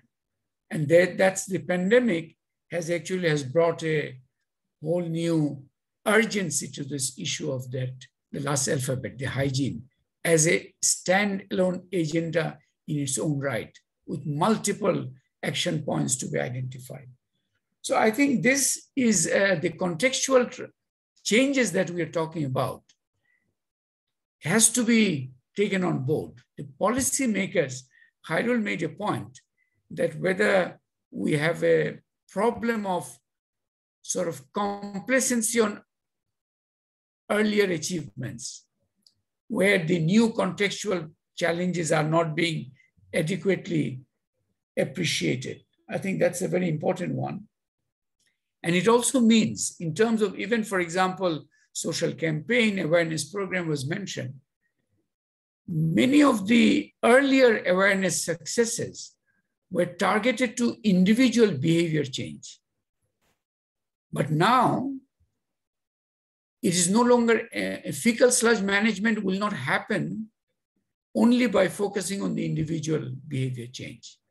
It is also about institutional behavior change, the supply chain points, behavior change, multi-stakeholder engagement has been mentioned already. So in terms of behavior change, also there is a transition. It's not enough to just think of the individual as the only target for such behavior change agenda. We have to actually think of institutions and multiplicity of stakeholders which need to be brought on board. New action agenda has emerged. FSM has been mentioned. I was surprised that public toilets has not been mentioned. That's also a very important urban agenda, actually, and Bangladesh is rather behind on this particular issue of public toilets. Very important agenda. Unpacking hygiene, as I already mentioned, I want to re-emphasize that. There is a huge range of action points to emerge. So as still now, our hygiene agenda is being understood as a awareness campaign issue only. But there are, many other action points which have to be thought of. I think the person who was mentioning about that it's not enough to just tell people wash hands where there is no public stations. So facilities, awareness, behavior change of targeted groups like, for example, school health is a critical agenda to take on board here as a whole. Menstruation was, MSM was also mentioned. So the unpacking the hygiene for this decade, that is a vast agenda to be taken on board. There are action points to be identified where exactly we need to work on. One critical weakness, particularly in terms of facilities, which has been mentioned, is the poor attention to O&M. Even if you go to elite institutions, say Dhaka University is an elite education institution. But unfortunately, the toilets in that university, you'd be reluctant to visit those because this O&M part has not been really addressed much. Someone mentioned about, I think Rubaiyat Sarwar mentioned about BR and their fear about how the O&M attention might be dropped if there is political change. O&M is a very, very important agenda, and that has not been sufficiently appreciated. We need to really look at, and it touches on water, it touches on hygiene, it touches on sanitation also. All of the three agendas in WASH, the O&M agenda within those sub-agendas have to be really thought about. Finally, I want to come to the policy issues, the policy agenda. I think one issue is, Khairul mentioned about our work on budget advocacy on WASH.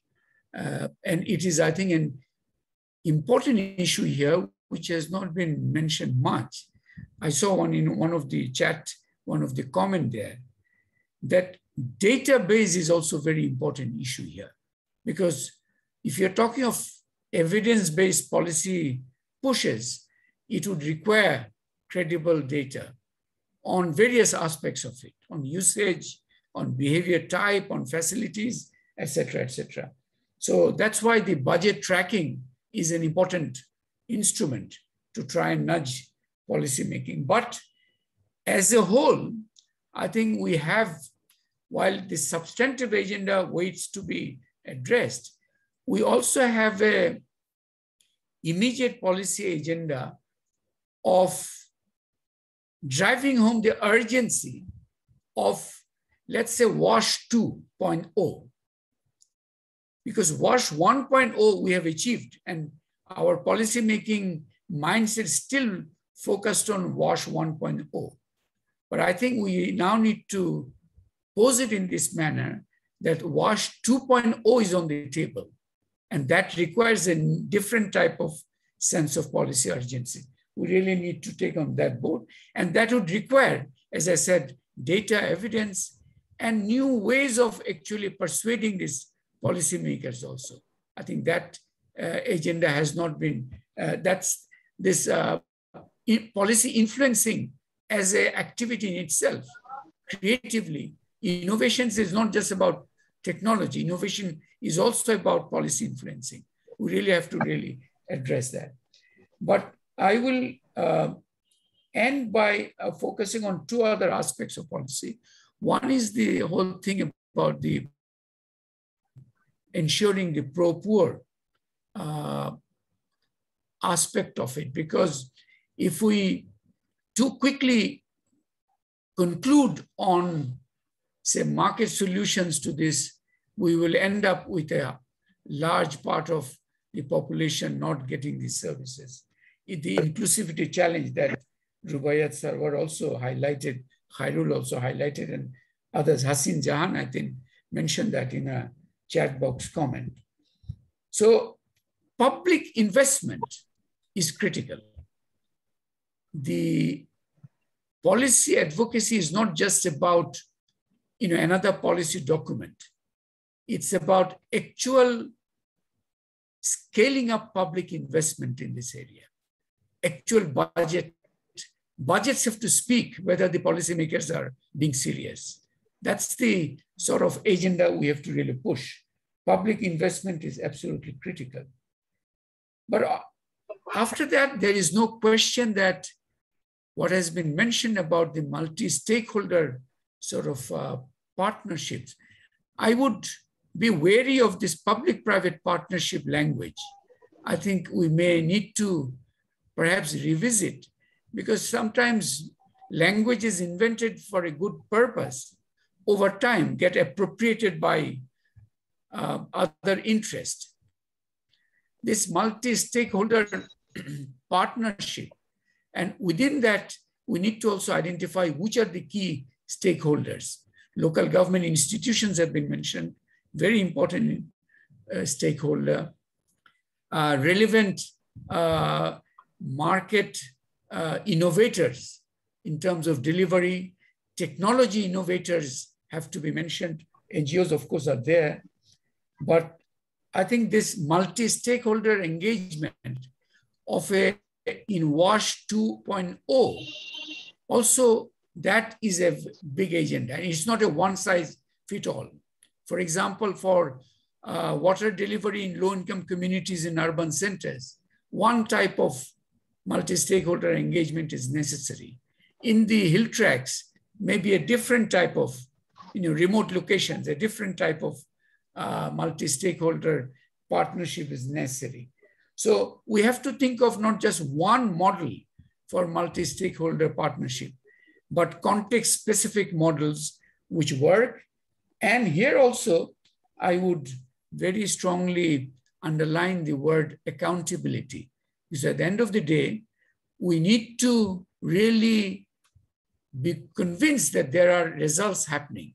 Even with budgets, it's not enough that, okay, a government tomorrow wakes up and say that I'll triple WASH budget. But all of it, that tripling of the WASH budget also need to triple the outcomes of that from that exercise. It's not, we need to also put out that message, which means that how we monitor, how we hold budgets, actors to account, that is also very important. So governance in that sense is also a very important issue in the WASH 2.0. So I think that would be my take, that it's WASH, this SDG 6 is a very critical agenda, and it is not a SDG in itself, but it has multiple impact on the other SDGs too. So that centrality needs to be also underscored. Thank you very much. Thank you so much, Dr. Hussain Zillur Rahman, for your valuable input as a closing remark. And I think it has been a very, very productive and interactive session thus far. We were supposed to finish a good 20 minutes, 25 minutes ago, but we're slightly over time.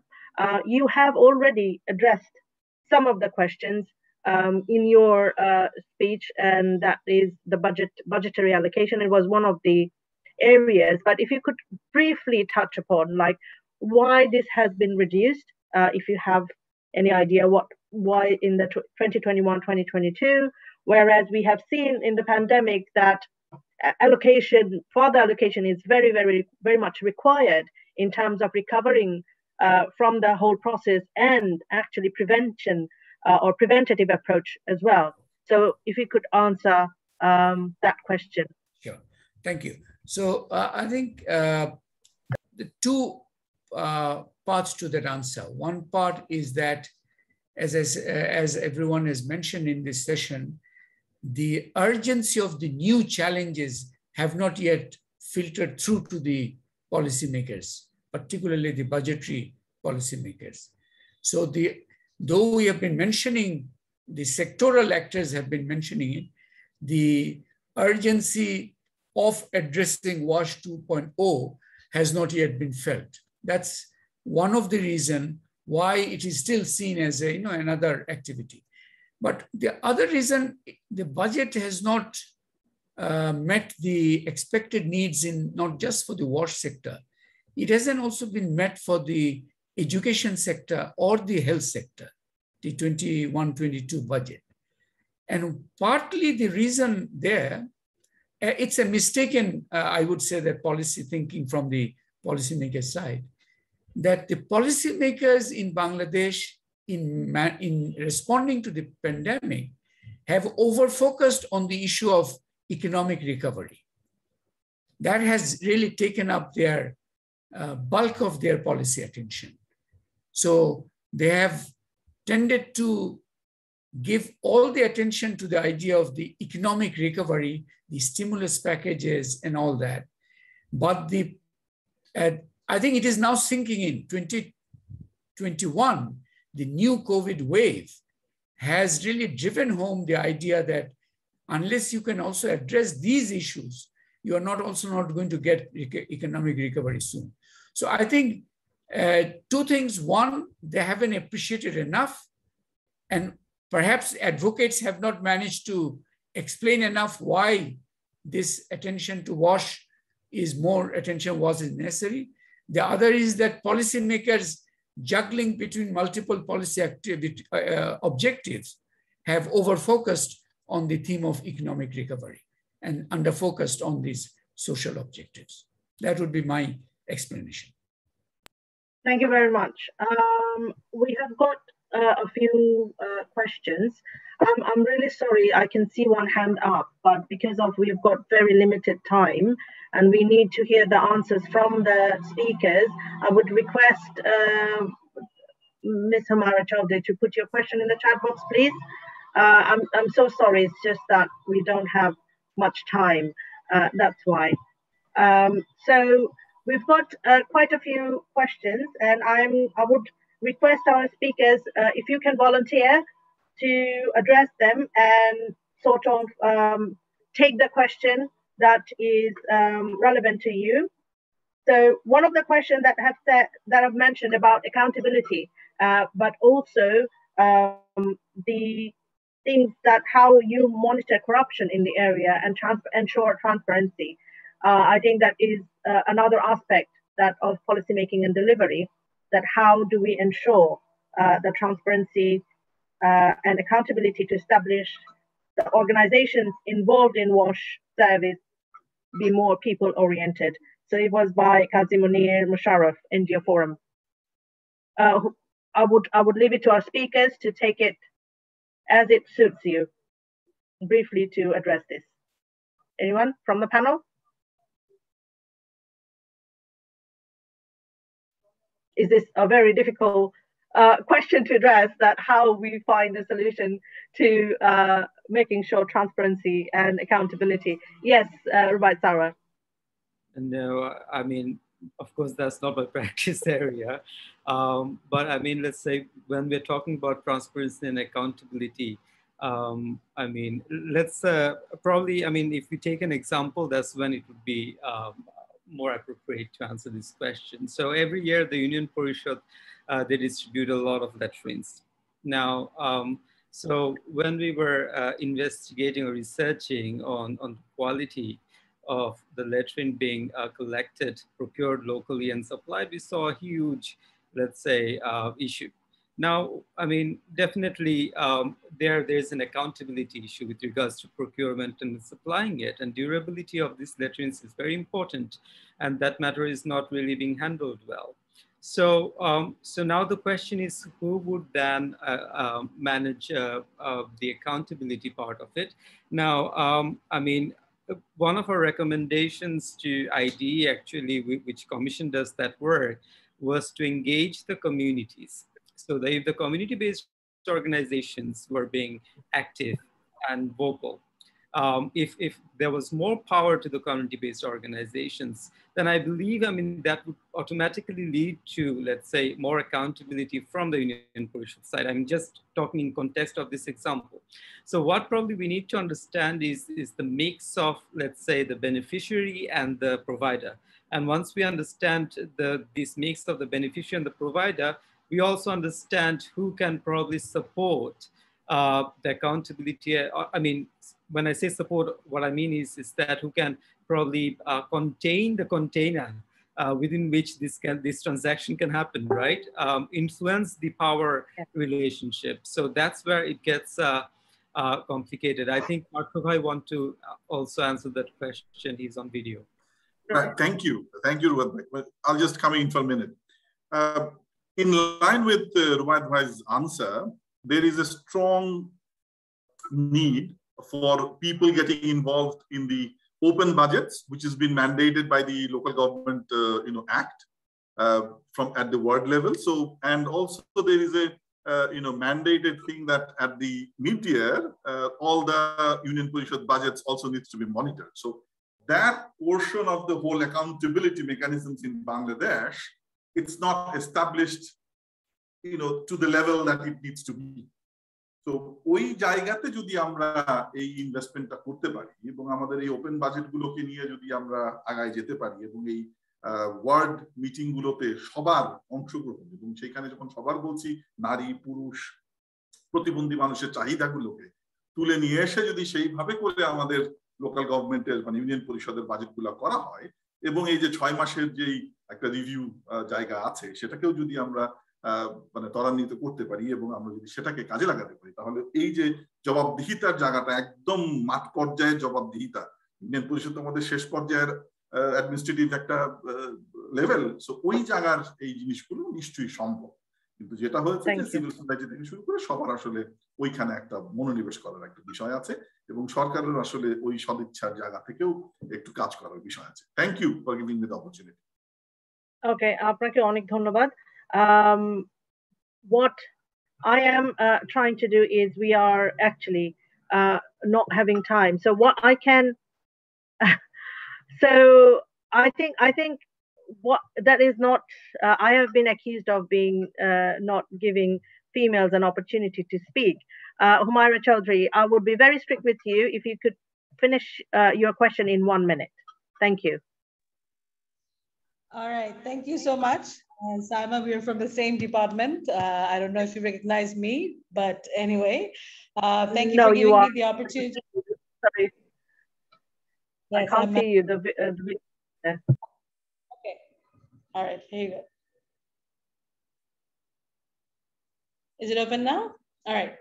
Okay, so the reason why I want to speak, I mean, কথা কেন বলতে ছিলাম কারণ বাংলাদেশে পানি সেক্টরে যারা কাজ করেন মেয়েদের মধ্যে as an entrepreneur আমি এখন পর্যন্ত একমাত্র if not just the only one in obviously working with public and private sector তো যেটা আমার এক্সপেরিয়েন্স যেটা হলো যে আমরা যেটা ওয়াটার এডের কাছে যেটা ওয়াটার এড এটা লিড করছে আজকে with innovation যে আপনারা যেটা করেছিলেন 2 বছর 3 বছর আগে যে সমস্ত স্কুলে একটা